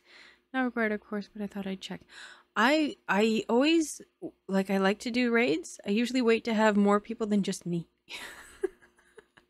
So yeah, if you're still here by the end, and especially if we get more people, more than happy to raid. But it's, I feel like raiding is like eating alone. Slightly embarrassing when it's just you. So yeah, so when we get to the end of this, I am more than happy to raid someone. Absolutely. If you have any suggestions, We're gonna be here a little while longer. I expect to be done this probably around 10. I would say maybe 10:40 or so. Sweet. All right, yes. We will check in again when we're done. Oh, and remind me. Because my memory is not 100%.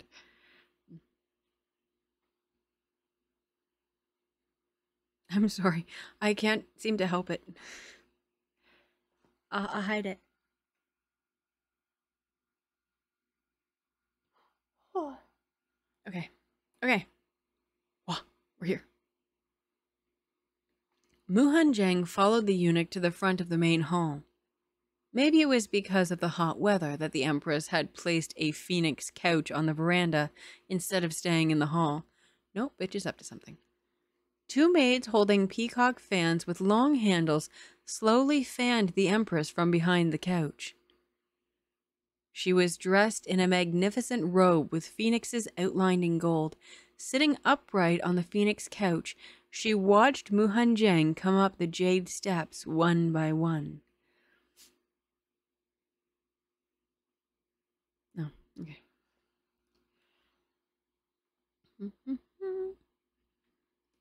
Ye Qian greets Mother Empress and wishes Mother Empress 1,000 years of life.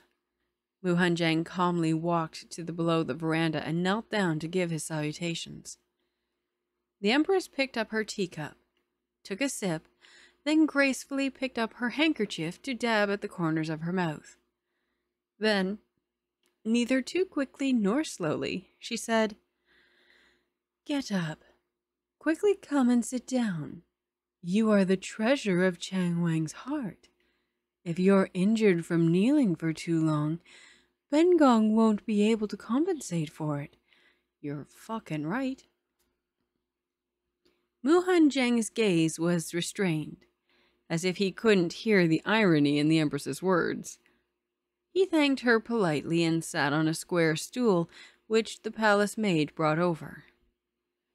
The way that Chang Wang Fei acted was completely unlike what the Empress had expected. He wasn't anxious or flustered. When told to sit, he sat, his conduct and etiquette impeccable. The reprimand she had been preparing to unleash upon him was forcibly choked down. "'Cause this bitch, you're not as smart."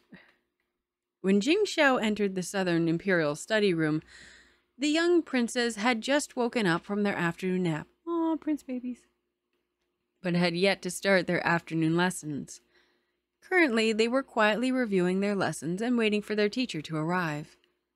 Because the weather was getting hotter, Emperor Hong Zheng had excused the princes from their afternoon martial arts class and replaced it with a literature class. Standing outside the study, Jing Xiao looked at these children, who weren't even 10 years old yet, reading the books in their hands with serious expressions. Jing Xiao remembered when he had been in the southern study as a child.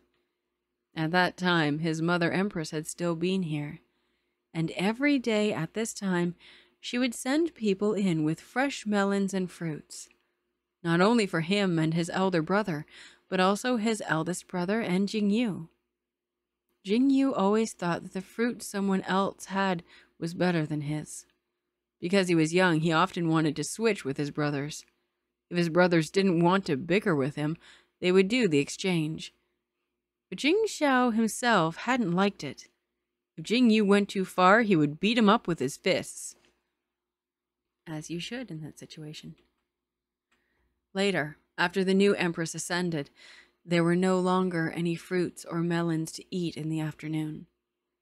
After that, no new princes were born in the palace for a long time.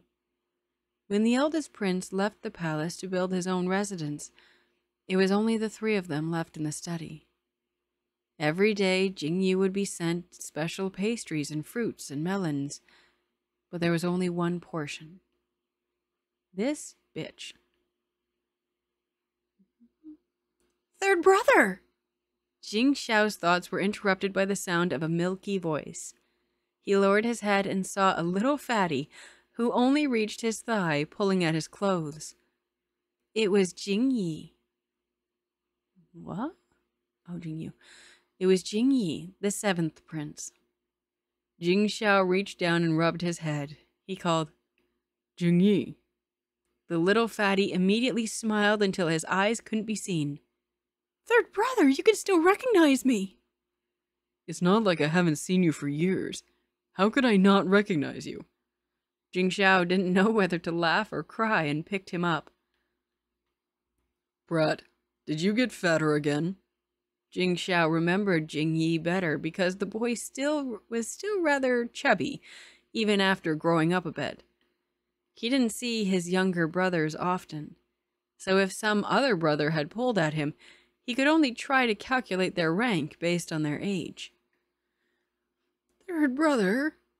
Several of the others in the room turned their heads, one after another. Oh, sorry. Third brother! Several of the others in the room turned their heads one after another when they heard the noise, and they all stood up. I just dropped in to have a look because it was on my way. You guys can go back on reading. Jing Xiao waved at them to sit back down. Third brother, I heard that you defeated 100,000 Xiongnu. When I saw you during the New Year, I wanted to hear about your fighting a war, but you sat up in the front and I couldn't go over. Zhang Yi became emboldened since his brother was holding him. After he was put down, he didn't return to his seat. He tugged at Jing Xiao and wouldn't let go, wanting him to talk about his achievements on the battlefield. The other princes didn't say anything out loud, but their eyes were full of anticipation. Third brother, do all the Xiongnu have big beards? Third brother, are there packs of wolves in the desert? Third brother. When Emperor Hongjiang entered, he saw Jing Xiao surrounded by several of his imperial younger brothers, a rare expression of helplessness on his face. The emperor's own face couldn't help but relax slightly. Oh, they're babies. Replying to Mother Empress, whether or not Wang Yi accepts concubines is his decision to make. Chen has no say in this. Mu Hanzheng bowed his head politely. He only answered the Empress's increasingly cutting words with a mild tone, not saying a single unnecessary thing. He's had training from his stepmother. You are older than Wang Yi. Are you not able to advise him? You can see for yourself that he's about to go to war, and he still doesn't have a son or even a daughter. Doesn't this mean that such a high-ranking prince has no successor to inherit his title? In any case, are you not a successful candidate in the provincial imperial examination? How come you don't understand this kind of thing? The Empress swirled the tea leaves in her cup. For Jing Xiao to say that he only liked men, did that mean that all of the concubines in Cheng Weng's residence before were just decoration? No, they were just conniving bitches. The Emperor had said in the imperial study today that he would have Jing Xiao accept her niece as a second wife. But Jing Xiao claimed that he didn't like women. This was clearly a blatant slap to her face. 'Cause you a bitch. What was this just-in-case attitude? What was this about having no heir? Don't think this on the eve of departure. This was the most taboo topic before going to war. Mu Hanzheng had been holding himself back until now, but his hands slowly balled into fists in his sleeves when he heard this. The prince is not exempt from the rules of succession. Even if he has a son from a second wife, he can only inherit the title of general. The Empress slammed her cup down on the table. What are you trying to say? Are you blaming Ben Gong? Blaming His Majesty? Hearing this, all the maids around them knelt one after another. Chen does not dare. Chen does not dare. Mu Hanzheng quickly got up and knelt on the ground. You're still saying that you don't dare? As a Wang Fei of the imperial family, you push away concubines and selfishly covet the prince's favor for yourself. Now you won't even let the prince leave heirs. You truly are presumptuous." The Empress's words were aggressive, each of them a stab to the heart. Mu Hanzheng remained silent. In this situation, the Empress's rage clearly stemmed from humiliation. The more he said, the more fault she would try to find with him. After that, the Empress took a handkerchief from a palace maid and wiped away the tea that had splashed on her hands. She shot the kneeling Mu Hanzheng a glance and sighed softly. "Ben Gong doesn't want to make things difficult for you. But since you've married into the imperial family, you must consider the good of the imperial family. Here, go kneel on the Jade Terrace. When you've pondered and understood, then you may get up." Hearing these words, Mu Hanzheng couldn't help but laugh bitterly to himself. Ponder until he understood? The Empress hadn't even told him what to reflect on. Why did she want him to ponder until he understood? The Jade Terrace was the flat ground above the jade steps in front of the palace. The white marble had been exposed to the scorching sun for several hours, and had long become as hot as burning coals. Mu Hanzheng gracefully and easily lifted the hem of his robe and knelt in the center of a stone slab. It was an afternoon in the middle of summer, when the sun was at its strongest. The heat beating down on bare flesh would start to hurt very quickly. The Empress had all of the palace servants get up. She then picked up another cup of newly steeped tea and drank it leisurely, leaving the Wang Fei alone to kneel and receive his punishment. She wanted to see if this love stronger than gold, which the Cheng Wang and Cheng Wang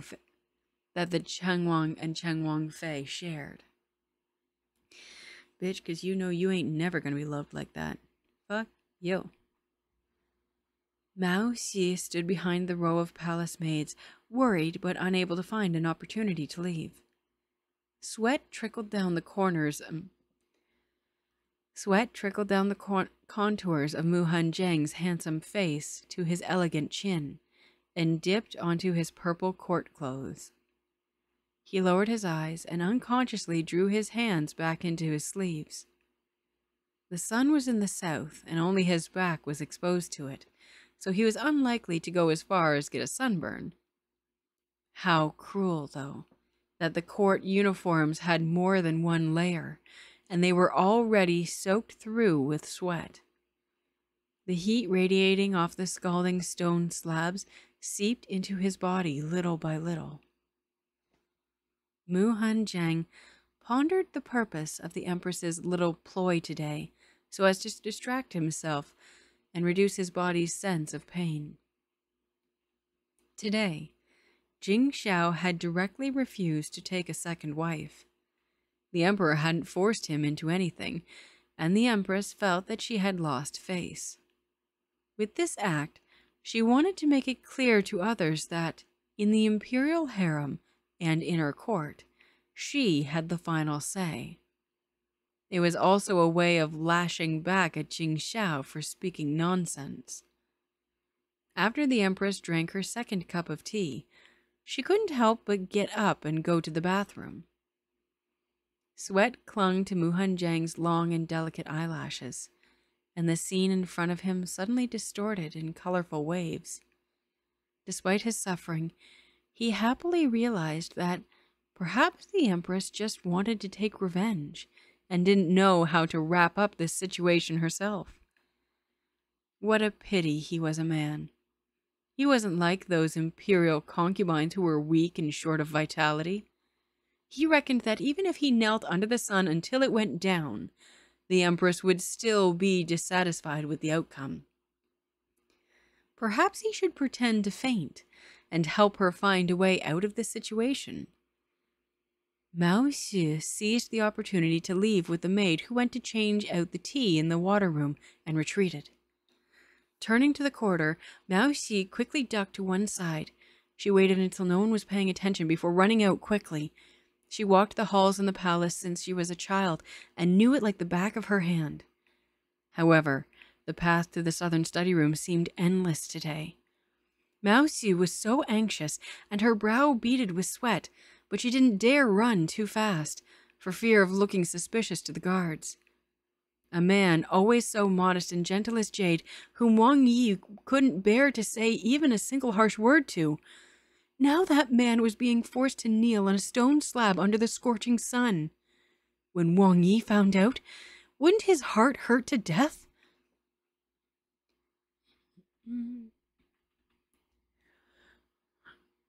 Chen has always wholeheartedly wanted to help the Imperial Father maintain peace in the whole country. As for giving you heirs and grandsons, I have my 2 Imperial brothers, not to mention 4th Imperial brother who's going to be officially married next month. Jing Xiao saw that his Imperial father was in a good mood today. Recalling that Zhen Qing was still at Fengyi Palace, he put on an honest and sincere face.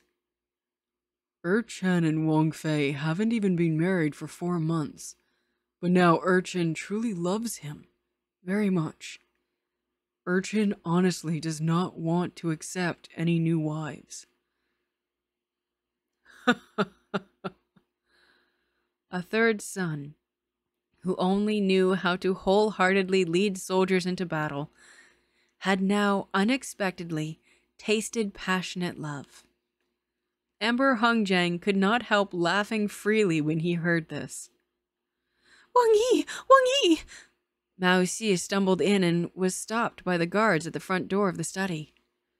Jing Xiao and Emperor Hongjiang both turned to look. Mao Xi! When Jing Xiao saw her expression, he knew something had happened to Zhen Qing, and his face suddenly changed. What happened? Emperor Hongjiang frowned and motioned for the Imperial Guard to let her in. This maidservant kowtows to the Emperor. When Mao Xi saw Emperor Hongjiang, she plopped down to her knees and kowtowed, then cried, Begging Emperor to help Wang Fei. Wang Fei has been punished to kneel in front of Fengyi Palace. He has already been kneeling in the sun for 2 hours. Empress, that maid from Chang Wang's residence is gone, Dou Lu whispered to the Empress's ear after looking around. This servant also just heard that Chang Wang has entered the palace and is in the southern study. The Empress sneered. Let her go. Bang Gong wants to see just how capable this Chang Wang is. Mu Hanjiang was kneeling not far away and naturally could clearly hear her words. He couldn't help but worry. If Jing Xiao recklessly intruded into Fengyi Palace, that would be a great crime.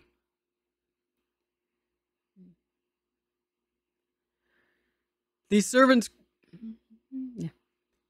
greet the Emperor, wish the Emperor 10,000 years of life. All of a sudden, the Imperial guards and maids under the jade steps all knelt down and shouted, Long live the Emperor!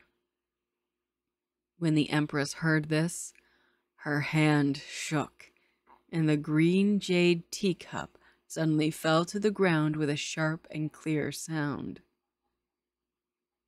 Zhen Qing! Jing Xiao excused himself from his father and rushed up the jade steps in a few strides. Face lowered at this time, Mu Hanjiang's lips gently curled up in a cold smile when he heard the noise. Since the Emperor had come, then as the saying went, either don't start anything or see it all the way through. He might as well blow up the situation. Thus, he lifted his head weakly and glanced at Jing Xiao, who was approaching him. He called out softly in a hoarse voice, Wang Yi. Then he closed both eyes and began to fall backwards. I love them. I love them so much. So much. So big loves. All right. This is the last chapter. Let me hydrate.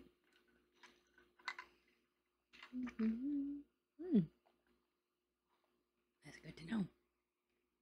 I don't know why that's unexpected to me, but it's good to know.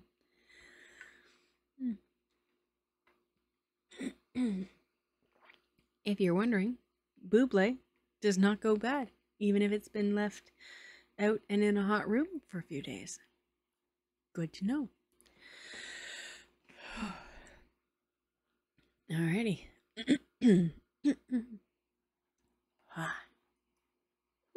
Okay, last one. Oh wait, let me just.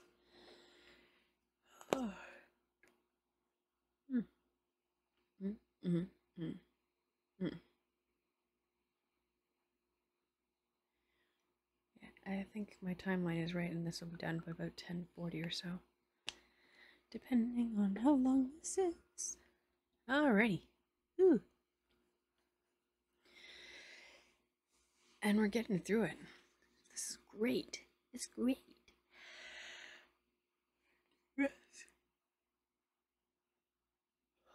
Okay, let's do this. Chapter 39. Forgot to say. Oh, I remember this. Please remember, Jing Xiao is a bit of an idiot. Jing Xiao stared blankly as Mu Hanjiang toppled over and felt his heart clench fiercely. Using his qinggong, he suddenly flew forward and gathered Mu Hanjiang up in his arms in one movement. Chun-Ching! Chun-Ching! The body in his embrace was completely soaked with sweat, which seeped into his clothes. His sweaty, handsome face was as white as a sheet. Move him to the couch! Emperor Hong Jiang didn't let the Empress, who was in a half-crouch to give her salutations, get up.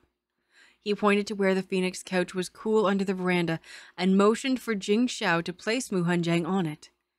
On the other side of the veranda, An Qian said, Fetch the imperial physician. Jing Xiao carefully put Mu Hanjiang on the phoenix couch, took a cool herbal tea from the servant and brought it to the other man's cracked lips, slowly feeding it to him. Mao Xi picked up a fan from the side and wiped away her tears as she fanned Mu Hanjiang. Imperial father. Jing Xiao picked up his Wang Fei's hand, his eyes red with rage.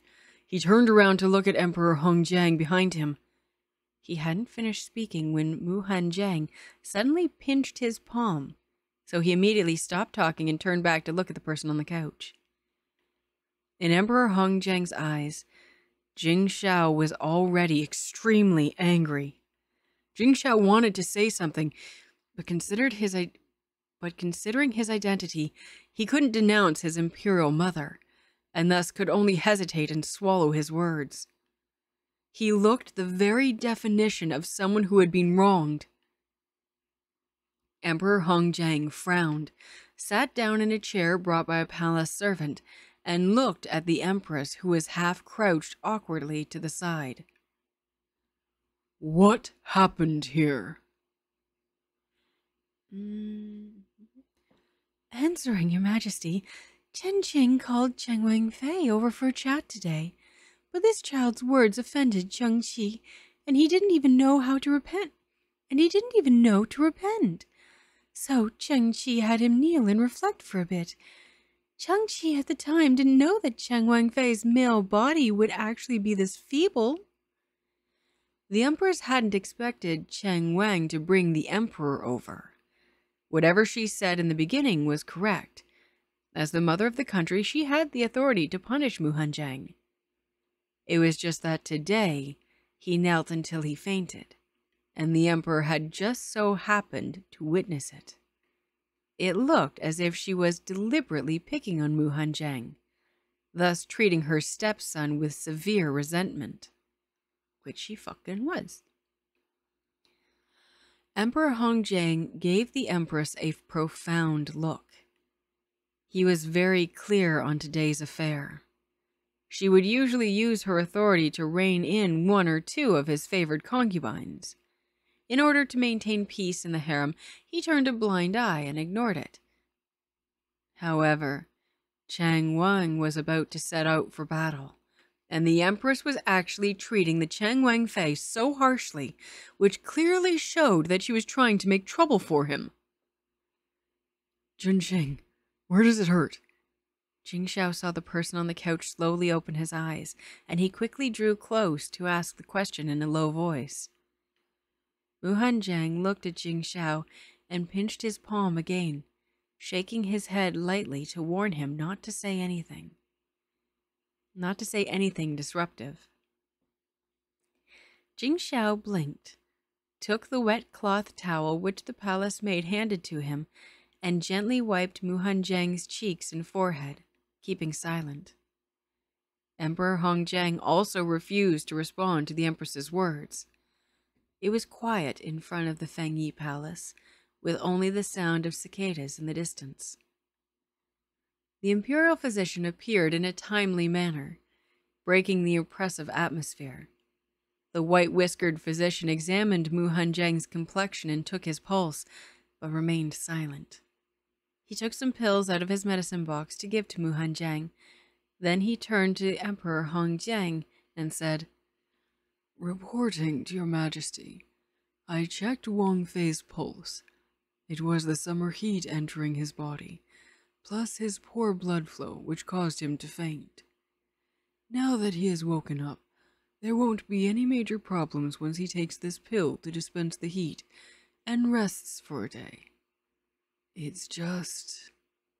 Hearing these two words, Jing Xiao immediately picked up his ears and asked anxiously, What is it? It seems that Wang Fei's meridians are weaker than those of a normal man, and his body is not as robust, the doctor said honestly. Chen will prescribe a course of medicine. Have him drink it again in the evening.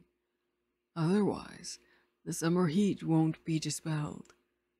I'm afraid that if it remains inside him, he'll have dizzy spells. Which is fair for sun poisoning. Yeah, that's about right. Emperor Hongjiang remembered that on the second day of Mu Hanjiang's marriage, the latter's complexion had turned white after kneeling for a long time. For other reasons. He nodded a little and said to Jing Xiao, You go back first. It is not convenient to change clothes and wash in the palace. Jing Xiao still wanted to say something, but was stopped by the person in his arms. Mu Hanjiang struggled mightily to sit up halfway. Thanking Imperial Father for your consideration.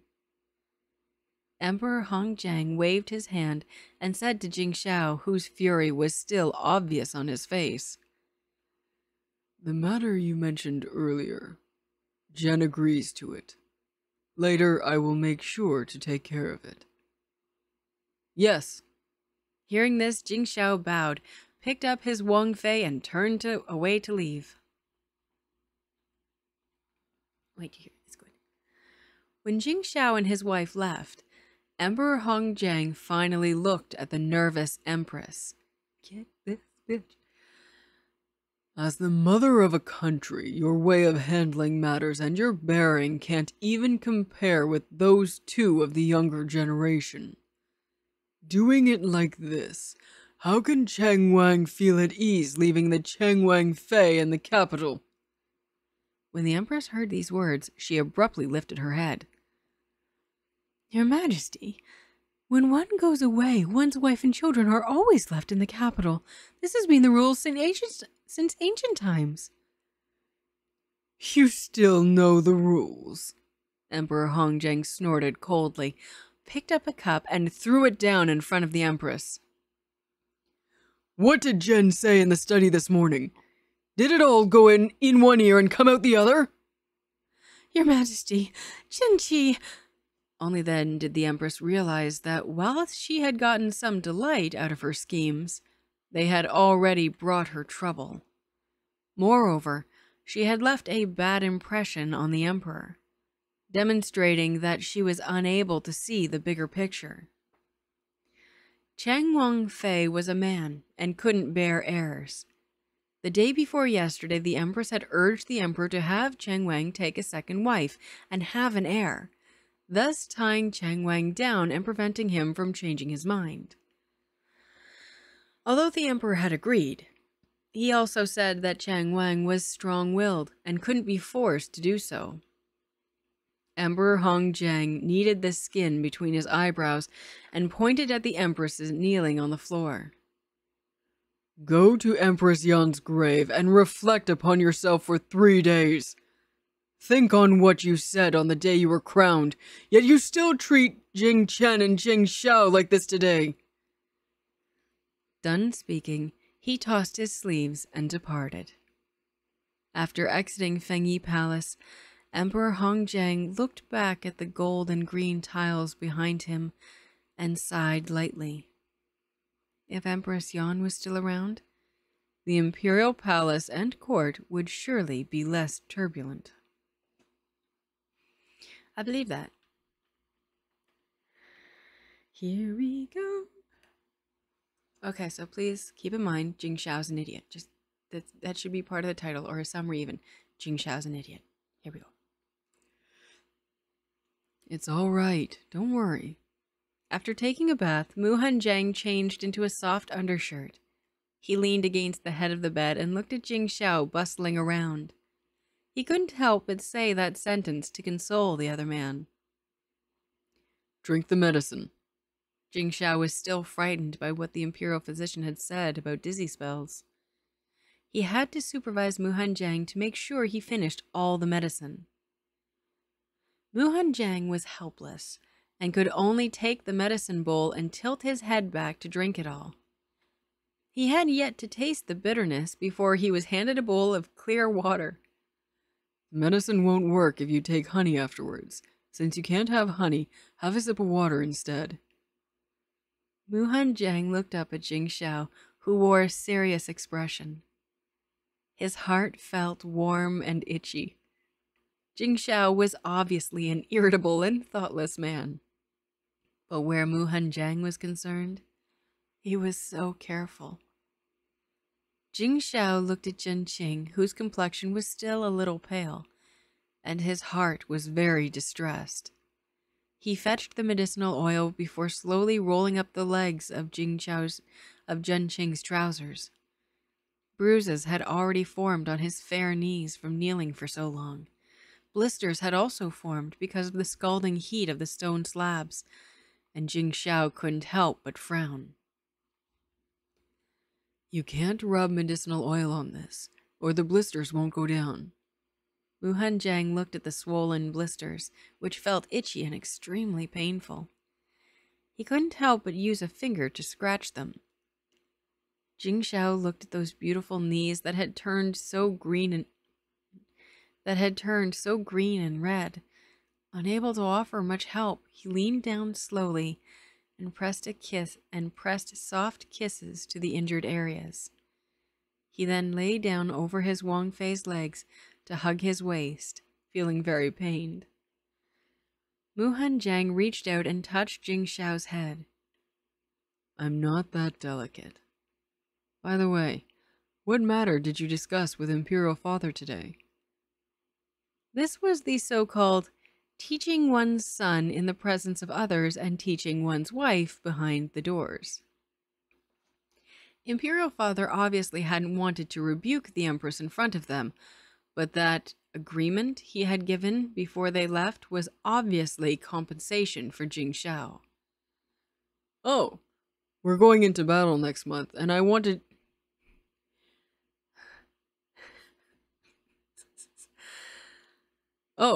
We're going into battle next month, and I want to go to the army camp tomorrow. I want to get acquainted with the military officers first. Jing Xiao buried his face in the soft shirt and greedily breathed in the faint fragrance coming off of his Wang Fei. This kind of fresh, clear and warm scent made him want more. You're going tomorrow? Mu Hanjiang was stunned. He thought it would be half a month before they had to separate. He hadn't expected this to happen so fast. Jing Shao sat up and saw that his Wang Fei's complexion didn't look right. Thinking he still didn't understand, he explained. It's customary to get acquainted with the soldiers first before going on a campaign, so that there won't be any trouble on the way. Right now, the army is only 50 li away from the capital, and Imperial Father allowed me to go, which truly is an unexpected fortune. Mu Hanjiang heard the excitement in his words and slowly lowered his eyes. Leaving this time, who knows when you'll return? Did Jing Shao never think about how they would have to separate?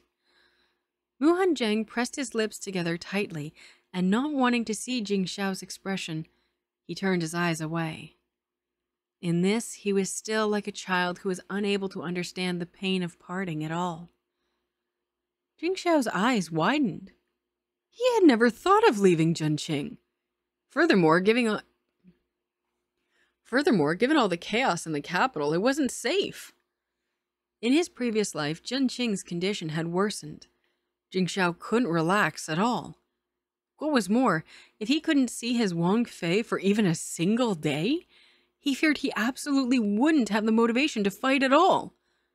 But he had always thought that his Wang Fei was aware of this. Unexpectedly, it turned out that he himself had forgotten to mention it, hadn't he? Yes, you fucking moron. Oh, he's such an ass. He's such an ass. Like, you love him, but he's such an ass. Spiciness. Warning. He's an ass. Fucking Christ. Zhenqing. Jing Shao looked at his Wang Fei, whose eyes were downcast as he grieved by himself. Fucking Christ. The glow of the setting sun highlighted the side of his handsome face, his long and delicate eyelashes creating fan-shaped shadows. He was extremely lovely, and Jing Shao's heart couldn't help but skip a beat. He hugged the other man. Zhenqing, I'm going to the military camp tomorrow. I'm afraid in the future. Let's enjoy ourselves tonight. You fucking asshole. Oh my god. He's such an asshole. I hope Mu Hanjiang makes you pay for this. Like, you're such a dick.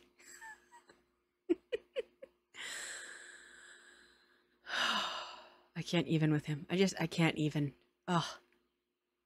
Okay, we have some explicit adult content coming up. Warning, warning, explicit sexual content. Warning. Mu Hanjiang pursed his lips slightly, silent for a moment. Then he slowly reached for Jing Shao. His physical strength could never match Jing Shao's. The latter often wanted to do it many times in one night, but sometimes Mu Hanjiang couldn't bear it. Furthermore, it wasn't good for both their bodies to do this kind of thing too much. Thus, unless it was a special danger zone, exactly. Thus, unless it was special circumstance, Mu Hanjiang normally wouldn't let Jing Shao do it more than 2 times a day. Jesus. Oh god, he's such a... Mu Hanjiang's gonna get him for this. Honest to God. You better. They would be parting soon. So in this case, he would indulge Jing Shao. You can't see it, but I'm shaking my head. What the fuck? Jing Shao felt the person in his arms acquiesce, and naturally he wouldn't be polite. He stripped Mu Hanjiang of his clothes in 2 or 3 moves. Afraid that the other man would bump his knees, Jing Shao settled between his Wang Fei's legs and leaned over that handsome, slightly melancholy face to plant soft, sweet kisses all over it. Like, Mu Hanjiang is going to... He'll get him back. Because Jing Shao has to remember, Mu Hanjiang is smarter than he is. Like, oh my god. He's such an ass. Oh, I can't even. Lying on a jade mat, Muhan Jiang could only reach out to hold on to the round pillow under his neck. No matter how many times he did this kind of thing, he always felt an unavoidable pain when Jing Shao entered him. Jing Shao kissed the sweat off his forehead of the person under him, nibbled on the slightly turned neck, and moved slowly and gently. After waiting for Muhan Jiang to get used to it, he gradually sped up. Muhan Jiang gripped Jing Shao's shoulders tightly and let the stiff, scorching rod pound into his body. A little more, so that he could remember this feeling, so that he wouldn't be able to forget during the months or even years until he would see Jing Shao again. Muhan Jiang shivered, wanting to avoid the increasingly powerful movements. He was afraid that he wouldn't be able to bear the unceasing strokes that brought him such continuous and fearful pleasure. However, the thing in his body seemed to realize his intention, and it ground non-stop against that place inside him that drove him crazy. I can't. He didn't know how much time had passed, but Muhan Jiang had already been unable to bear it for a while, his slender legs trembling uncontrollably. His lower body had become so scorching hot that it was almost painful, and it made him frown. His body twitched incessantly, and little Zhenqing that was sticking to his lower abdomen released its essence. Jing Shao felt that no matter how much they did it, it wasn't enough. He rested for just a little while, and little Xiao was full of energy once again. Still trembling slightly, Muhan Jiang felt the change in the little guy inside his body, and couldn't help but wrinkle his brow. He implored in a slightly hoarse voice, "No more." It's the last time. I promise. Fucker. Jing Shao kissed his teary eyes. Muhan Jiang looked at him and thought about how, when he opened his eyes tomorrow, they would have to separate. He exhaled lightly and slowly nodded. The author has something to say. Listen to me. During a period of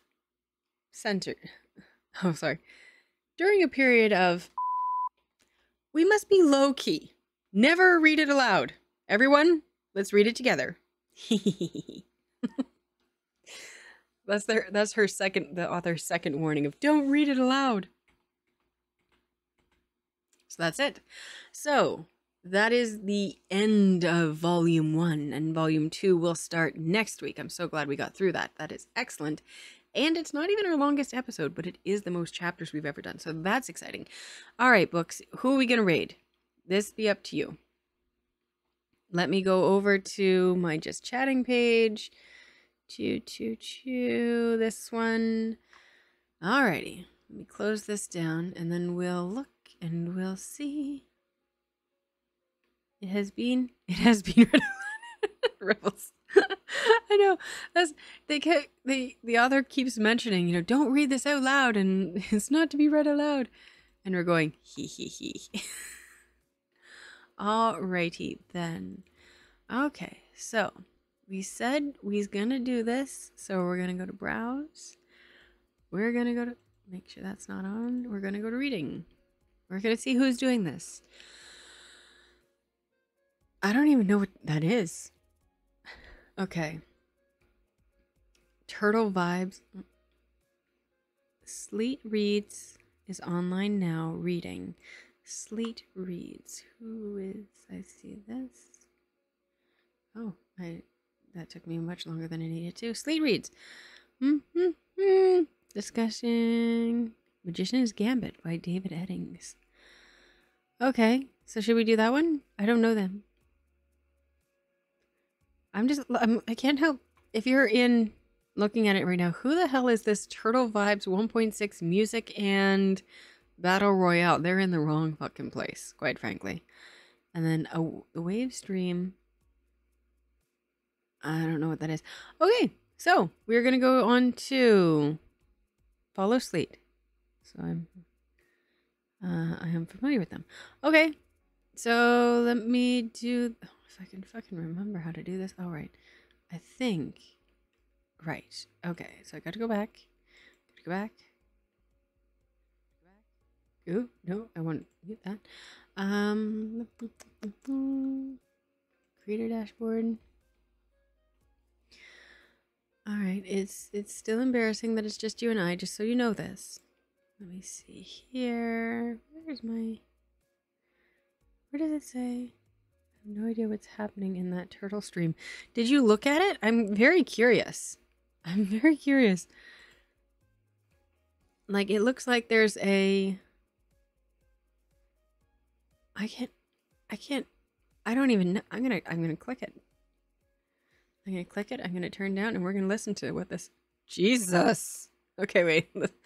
I don't know what this is gonna sound like.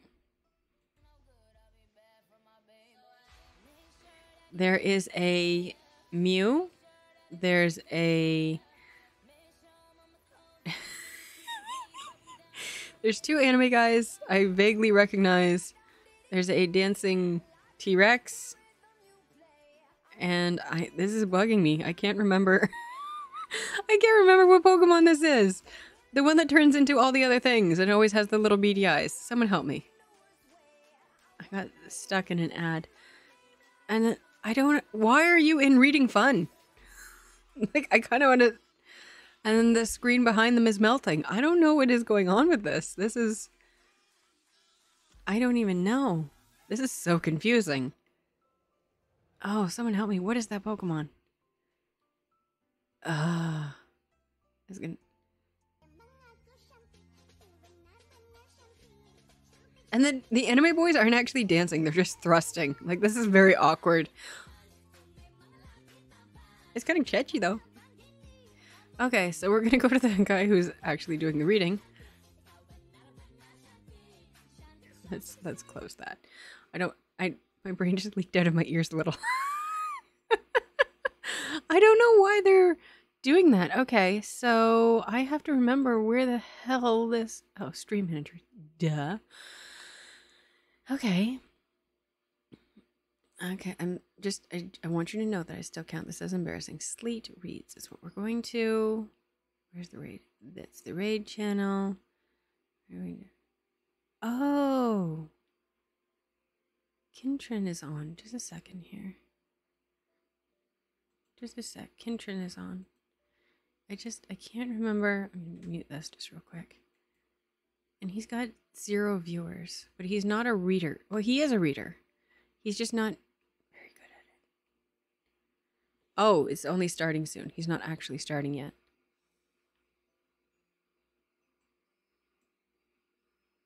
VTuber English. Oh, he's just chatting. Okay. No, okay, we'll go to the... Okay, so we're gonna go over here. I've got that song stuck in my head, I think. I don't know. That's... Okay.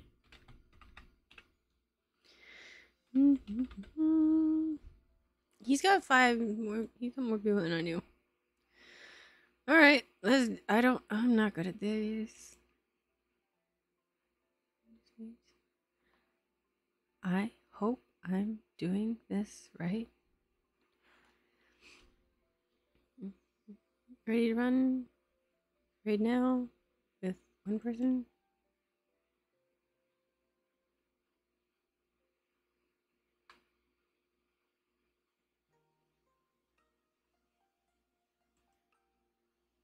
Harried voice, distinct in Garion's ears. Serdd is raiding with a party of 1. Hello, Serdd. Hello. Hello from Serdd's library. Hey, Books, Brews, and Brews again.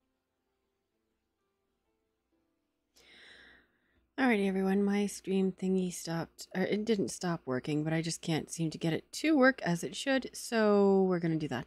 I don't know why this won't. There it goes back. Right. So I hope you have enjoyed this extra long video. I am going to... Yeah, I'm showing you off. Back Oh, just a sec.